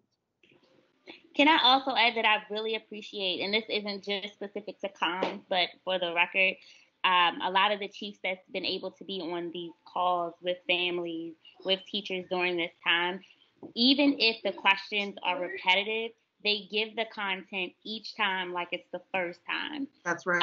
And I can really appreciate that there's no sense of irritation or that they are angry that they're repeating themselves every time is as if it's the first time. And as a parent in the district, I can even appreciate that. Because it has been the first time for some people, right? They might not have heard it the last 3 times we said it, and that's okay. That's what our job is to do, two-way communication. I appreciate that, Dr. Bondima. I wanted to lend some time to Commissioner Roberts because I know that she has another engagement. But Commissioner Dr. Bondima, do you have any questions or comments for the team? No, I don't have any comments for the team, but and I appreciate it. I'm just enjoying the presentation, and I enjoyed Commissioner Roberts and her questions and the way it was answered. I really appreciate it. You guys are doing such a wonderful job, and I'm enjoying your answers and the work that you're doing.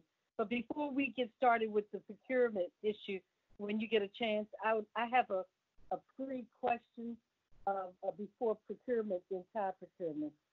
So whenever you give me the chance, I want to ask that question. Yes, ma'am. Yes, ma'am. And to that point that Dr. Bondima was just making, Tina, there's a lot of incredible things that are happening, especially with your team, with all of the departments, but with your team, it's critical that we at least hear the work that you all were doing today because of the role that you are playing in a crisis such as COVID-19. So I just wanted to celebrate you all and your team and that work for that. But also with these initiatives, how are we communicating these things to families, to parents, to the community? A lot of the initiatives that we heard today, especially being in what we call a digital divide, where you all are working to ensure that families and students and the community is being engaged in a way that has to be, for most of us, remotely or digitally or virtually. So can you just very briefly just talk about how we are disseminating this information about what is happening to our communities and other stakeholders, city schools? Yep, so thank you. So obviously a lot of it's virtual, like you said, through our health updates, and we've changed that title now. So it's about a family update on our website that goes out twice a week. But we also have to rely on partners and our community schools coordinators and our FCE liaisons in schools, right? Because they are the face of what's happening in schools. And so our partners, we get information out to them. That's why we're developing the whole partnership strategy, so we can actually give information to them that they can share with families that they engage with them. Our community school coordinators absolutely are on the front lines. I hate to say the front lines, but they're at our food sites, right? Doing the work of talking to families and seeing them in person and getting that information across in a real FaceTime way, because we don't have that opportunity for families who aren't connecting virtually. I would also offer if Shana wants to add anything else about how they're supporting, teachers in sharing that information. When they're connecting with families, they can also engage with families and share that information as well. Shana, do you want to answer that one? Sure, thank you. I'd only add to what you said, Tina, that we have navigators and community connectors. Tina talked briefly about Edwin and his work as the ESOL, bilingual family and community engagement specialist. And his work right now, his work plan is a perfect example of that. While we have social media, we have the website, we know that many of our families, our harder to reach families, our refugee families, they don't access those things right now, right? So we have to meet them where they are. And we're using connectors, folks who have relationships with our families are in their communities to get the word out about resources, about our parent university, and so forth. In regards to what Tina said, I'm super excited about the work that we're doing and working with the school's office is one way that we get communication out to teachers and just building relationships with teachers now. Traditionally, it has been more with the school leader and our FCE liaisons have done a great job in the last 2 years. But out of COVID, we benefit. I look at that as a benefit that we've been forced to communicate with our teachers more and have the direct line between us and them. I was excited to join the virtual hours today and just meet new people and follow up and just build trust. because we can't do this alone. And we are there for our teachers. And so it's great to know that they are looking to us as a resource. I appreciate that. And I'm sure that you all have probably done it to some degree already, but figuring out ways to collaborate with our union partners. And I think about BTU, Pizzazza, you know, all of our union partners and how they can also support in disseminating information outside of what we've known to be traditional ways of disseminating information.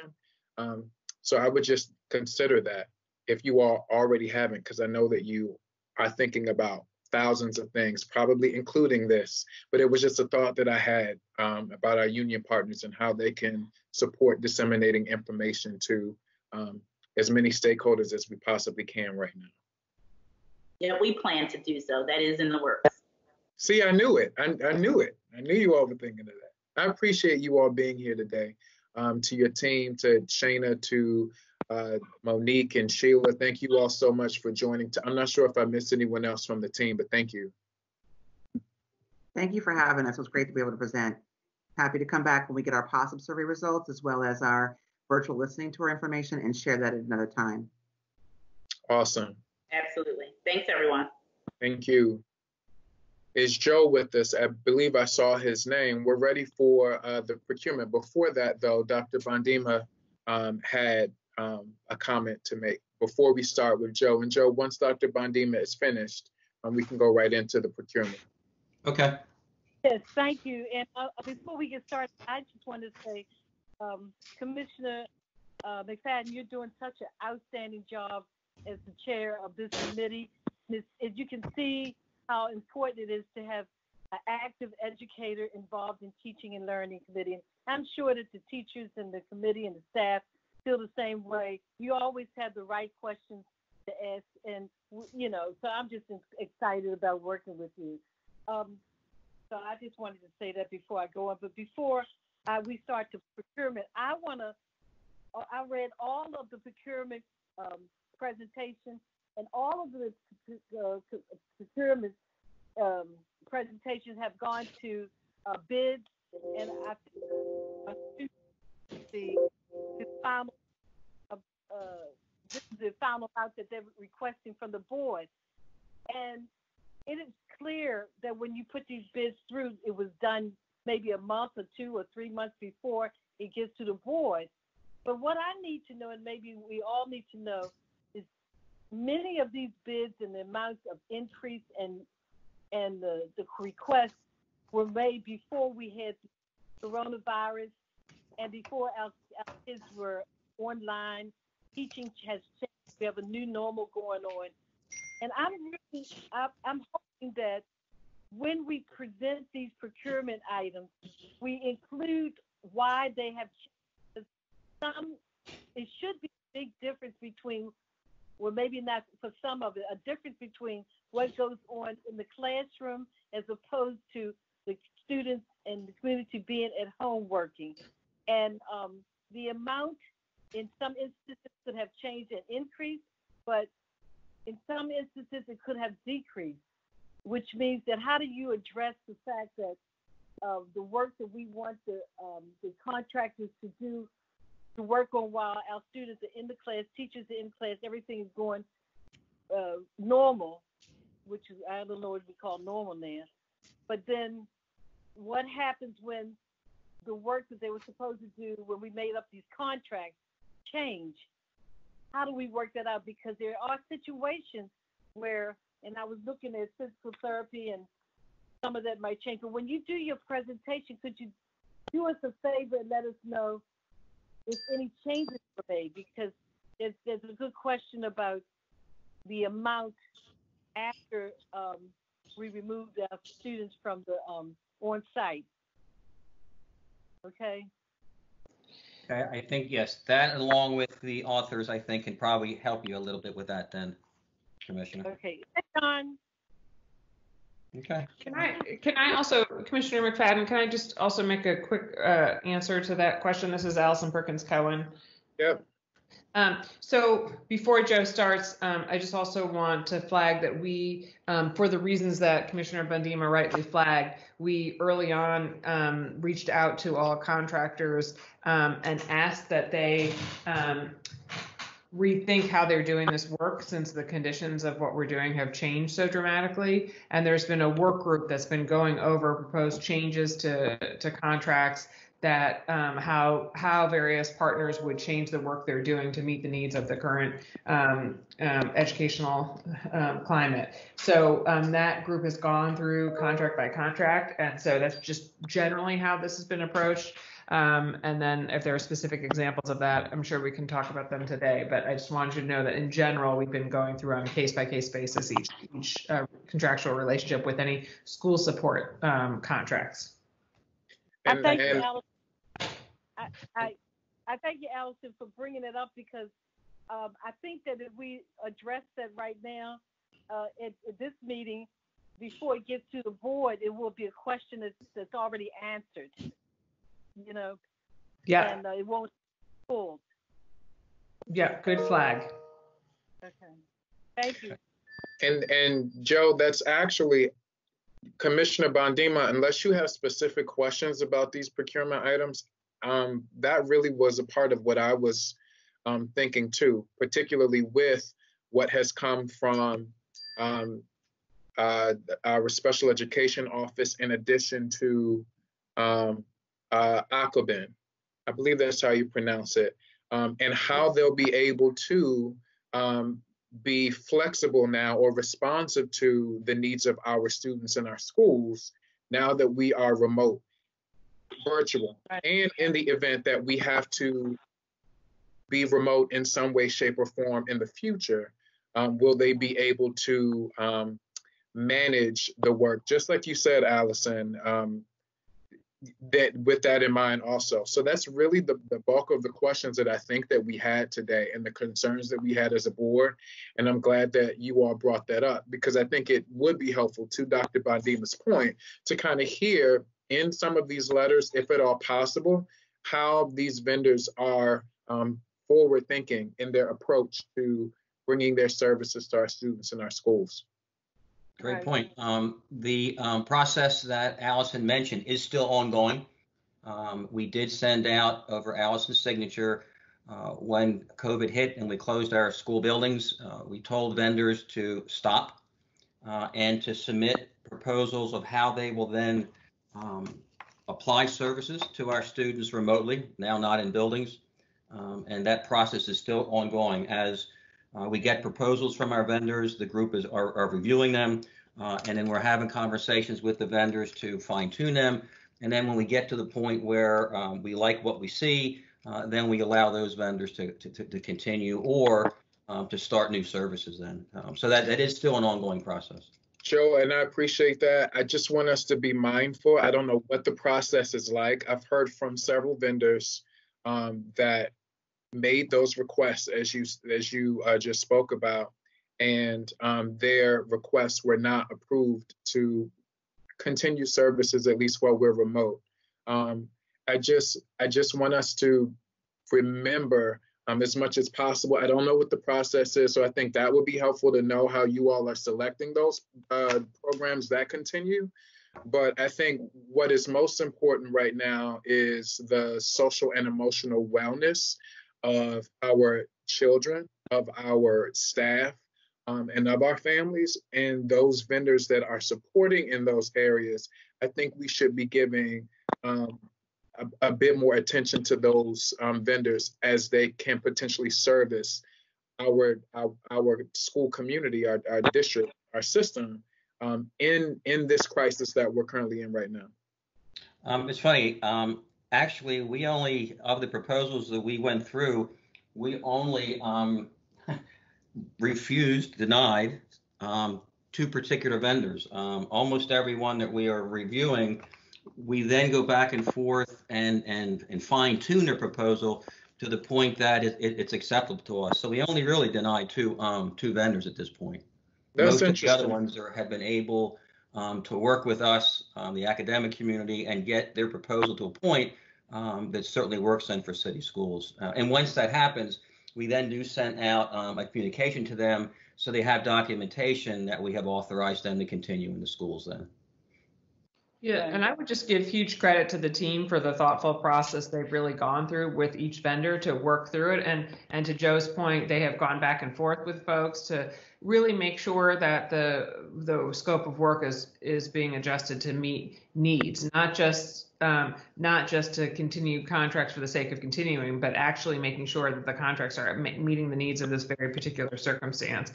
And I think there are some good examples where you see vendors really providing different service. And we're continuing, as Joe said, to think about what that looks like. Right now, we're talking about what are the different ways that we would want to try to reach students who we have not seen online yet, and how we would reach them, and is there a role for some of our contracts or vendors to play a role in home visits is something we're discussing now.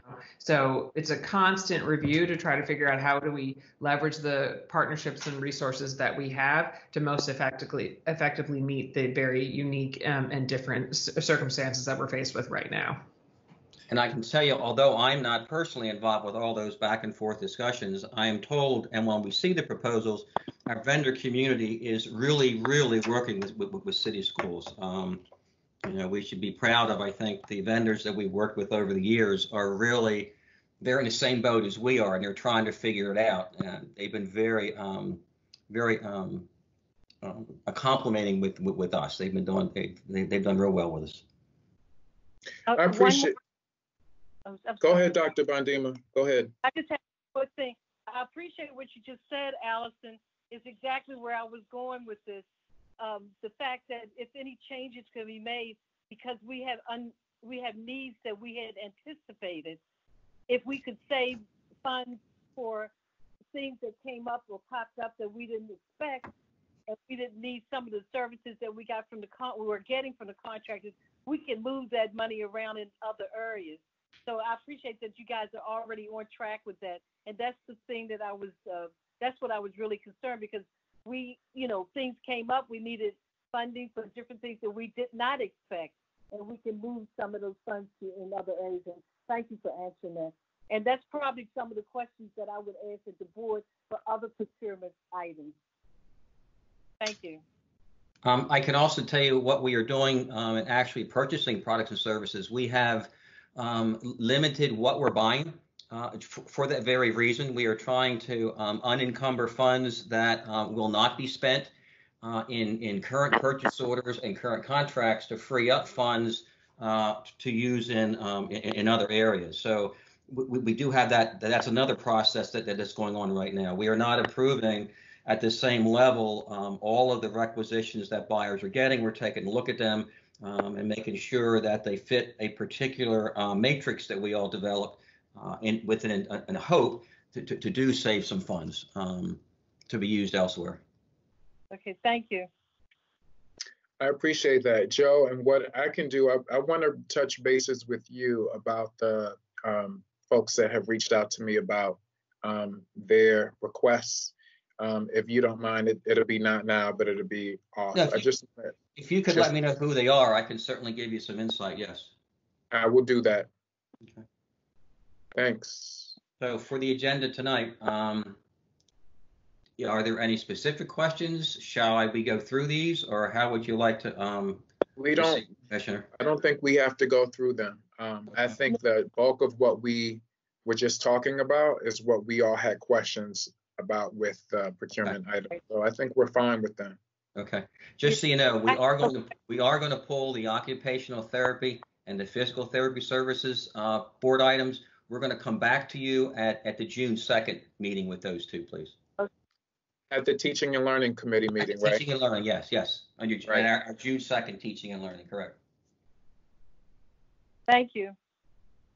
You're welcome. Thanks. There are 3 people that have signed up for public comment today. We have Denora Almos. I'm hoping that I pronounced that correctly. We have yes, Frank. That's correct. Okay. And is it Miss Almos? Yes. Good afternoon. Good afternoon. You can share with us. You have 3 minutes this afternoon. Well, thank you very much. First of all, I wanted to thank you for allowing me the time to speak to you, your committee. I would like to talk a little bit, my comments are based on the written update on the agenda item, which is the English learner update. And my comments on that is, it is basically, I wanted to say that it is very disheartening to read the report, the summary report on the English learner update. It is very sad to see the numbers of English learners that are not graduating or that are dropping off. And I wanted to, first of all, I wanted to suggest if it is possible to treat the averages in a better way, because the averages does not paint a realistic picture. And it will be better if we don't treat those numbers as an average, if it is possible. And my questions that I don't know if they are going to be able to answer, but one of my questions is, why are they, do we know why are the students dropping out? Do we have an idea? Another question is, why aren't they graduating?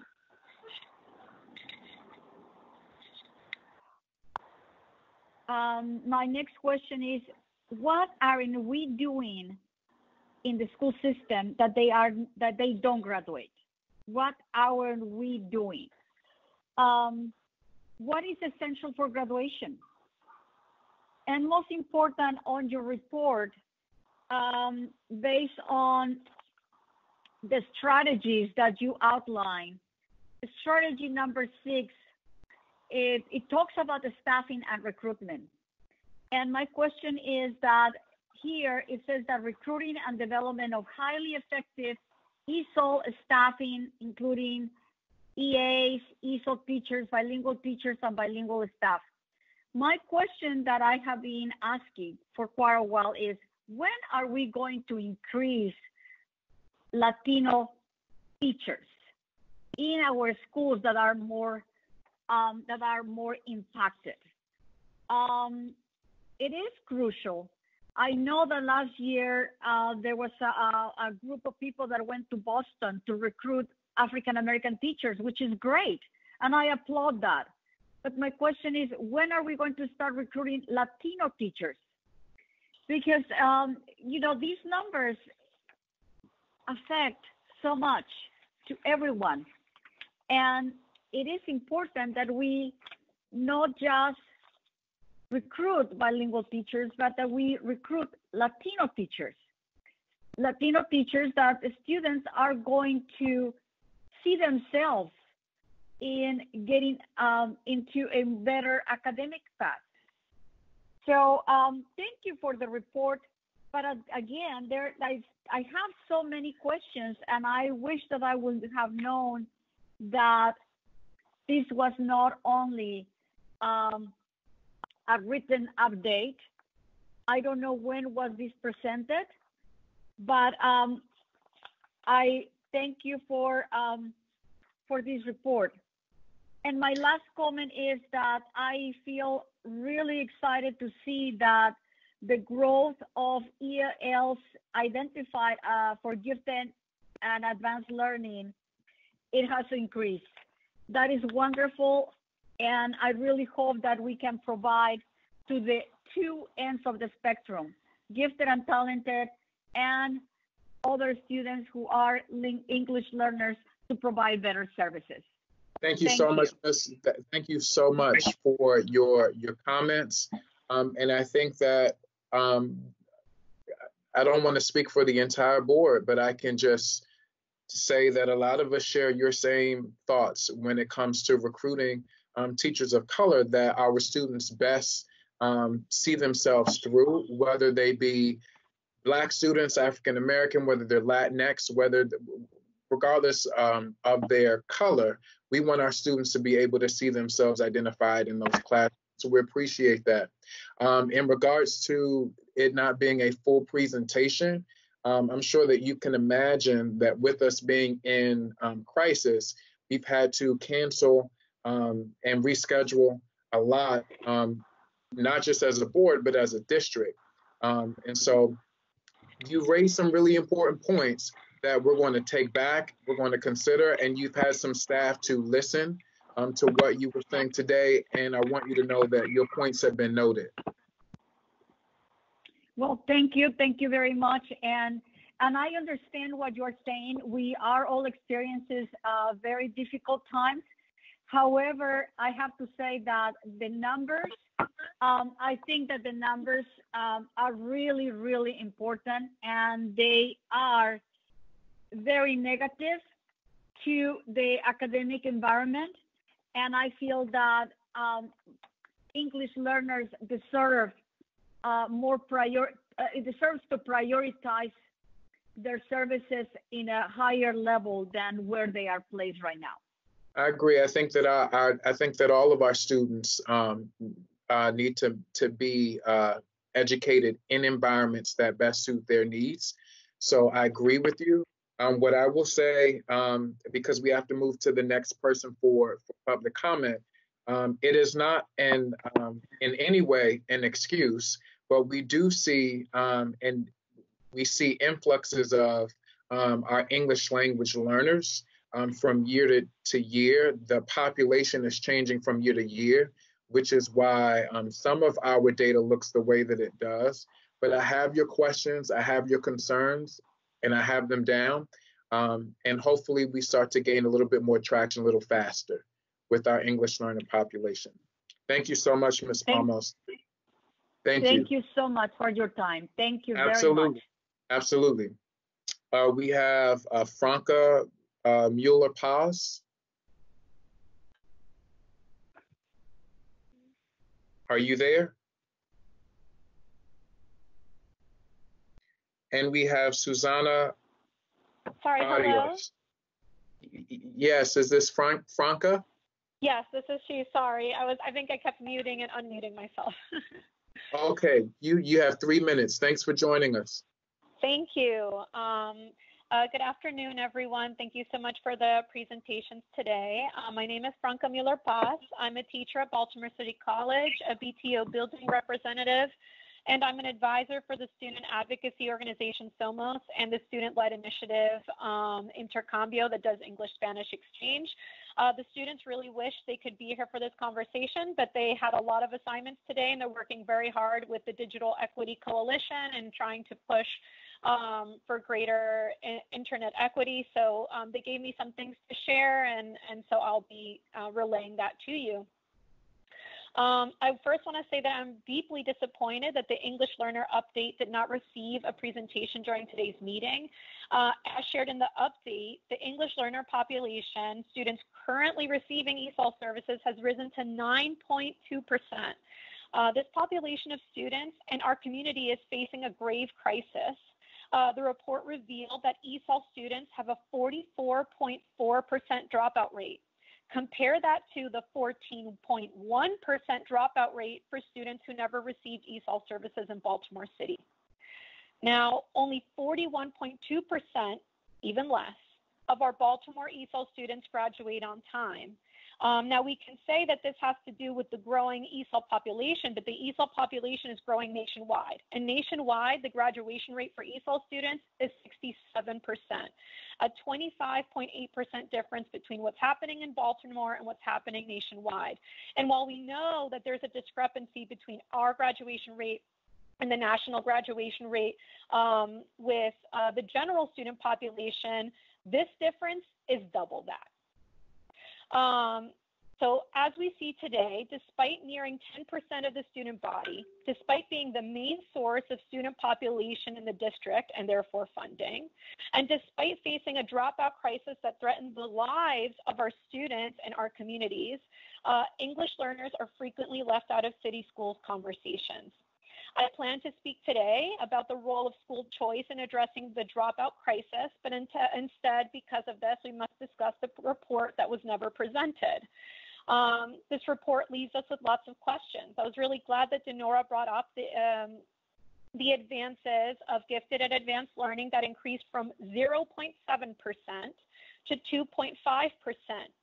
Yet nationally, 6% of students are enrolled in gifted programs. So I'm glad to see that there is momentum, but there is clearly work to do. And I ask, how do we plan to equitably identify these students and support, and then once they've been identified as gifted and advanced learners, support their interest and application in attending highly selective middle school and high school programs? This update also left out special education services. How many ESOL students receive special education services, and how many of these requests are turned away, as many parents have reported to us and other community advocates? Too often, students' difficulties with academics is being attributed to their language barrier versus a existing learning disability. In the report, it says that, quote, for school year 1920, Title I funded educational associate positions at schools with an EL population of 30 or more received the EA position. Yet the current definition of high impact from the federal government is just 20%. Why is there a 10% discrepancy between when the federal government believes we should receive an educational associate position and when Baltimore City decides to award one? Ms. Mueller-Paz, I appreciate your comments. I do, and I know that the board appreciates them. I'm going to ask, if you will, there were three for that presentation, the EL population presentation at the bottom. There are three direct contacts that you can send, and we certainly welcome your questions and comments, because I would love to see them and read them and kind of synthesize them. But there are also three contacts here that I know most certainly can directly speak to the questions that you are raising today. So I'm just going to ask if you can send those to them, and you can also feel free to send those comments and those questions to the board so that we can continue to have dialogue around them. Absolutely. Thank you so much. If I could just end by saying that I think it's really important that we create the space for these conversations and for community members to be able to take part. These sessions need to be welcoming for our speakers of other languages, at least in Spanish when there's so many Spanish speakers. I think if we want to see families engaged and students engaged in our school system, then we need to make it easy for them to be able to participate. So from having our social media be listed in Spanish to having a website that's listed in Spanish so students and parents don't have to keep navigating through all of this English to finally find the Spanish resources they need. And it does mean that meetings like these also need to be able to have those supports. There were people who want to speak today whose primary language is Spanish. Is there, a protocol to be able to provide them with a translator so that they can speak? Will they be given additional time? I know that was mentioned at a previous meeting. I hope that that is still the case. But I just think, this is a tragic situation. When I saw that number of over 44% of students dropping out, almost 1 in 2, it broke my heart. And I really think there needs to be a sense of urgency and at least make a little bit of time in a meeting to be able to talk about something that is, really hurting our community and really destroying students' lives. I appreciate that. Thank you. Ms. Susana Barrios, are you there with us? Yeah. Good afternoon. Thank you for the opportunity to let me speak.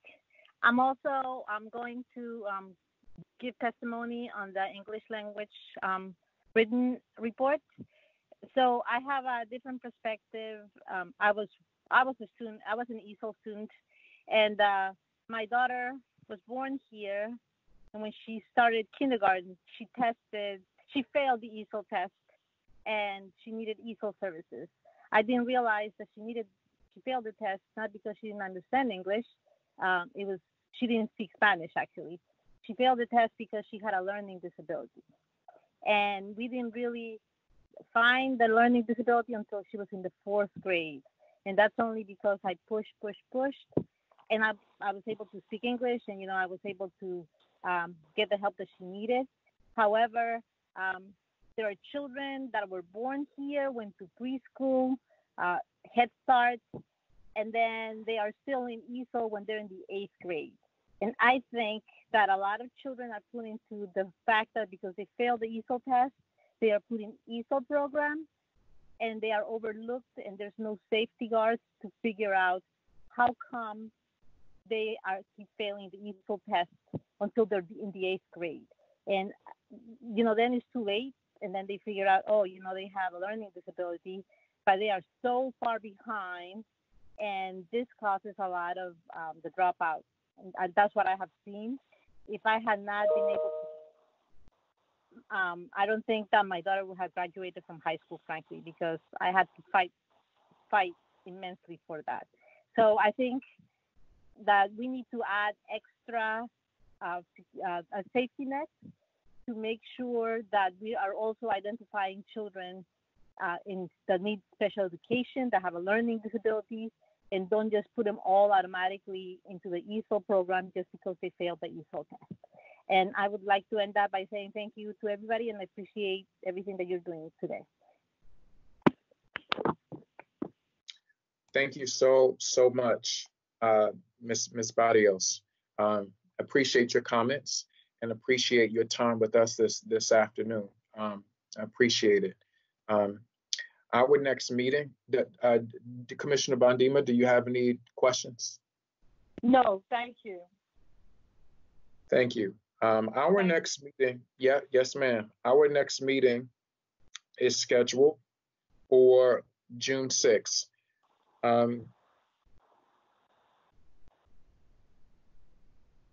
June 6th. And I believe, Christian, we're planning for that meeting to also be virtual. Yes, and I apologize. That's a mistake. It's June 2nd. So just for clarification, but June 2nd, but that will be virtual. Thank you. June 2nd's meeting will be virtual. And Christian, would you, for our community's sake, can you just go over the process for them to participate in these meetings? Sure. Any member of the public that wants to speak can speak for up to 3 minutes by emailing schoolboard@bcps.k12.md.us by 5 p.m. on the Monday before the meeting, for the committee meetings. Thank you. And as it stands right now, there are 4 agenda items on the agenda for that June meeting, and that's the middle and high school choice results, the special education programmatic update, CTE update, and policy GCO implementation. If there are no additional questions from anyone and no further comments or anything from staff, we're going to adjourn our meeting today at 5:38 p.m. Happy Teacher Appreciation Week, everyone. And thank you for a wonderful meeting. Thanks, Doc. Happy Teacher Appreciation Week to you too, Commissioner.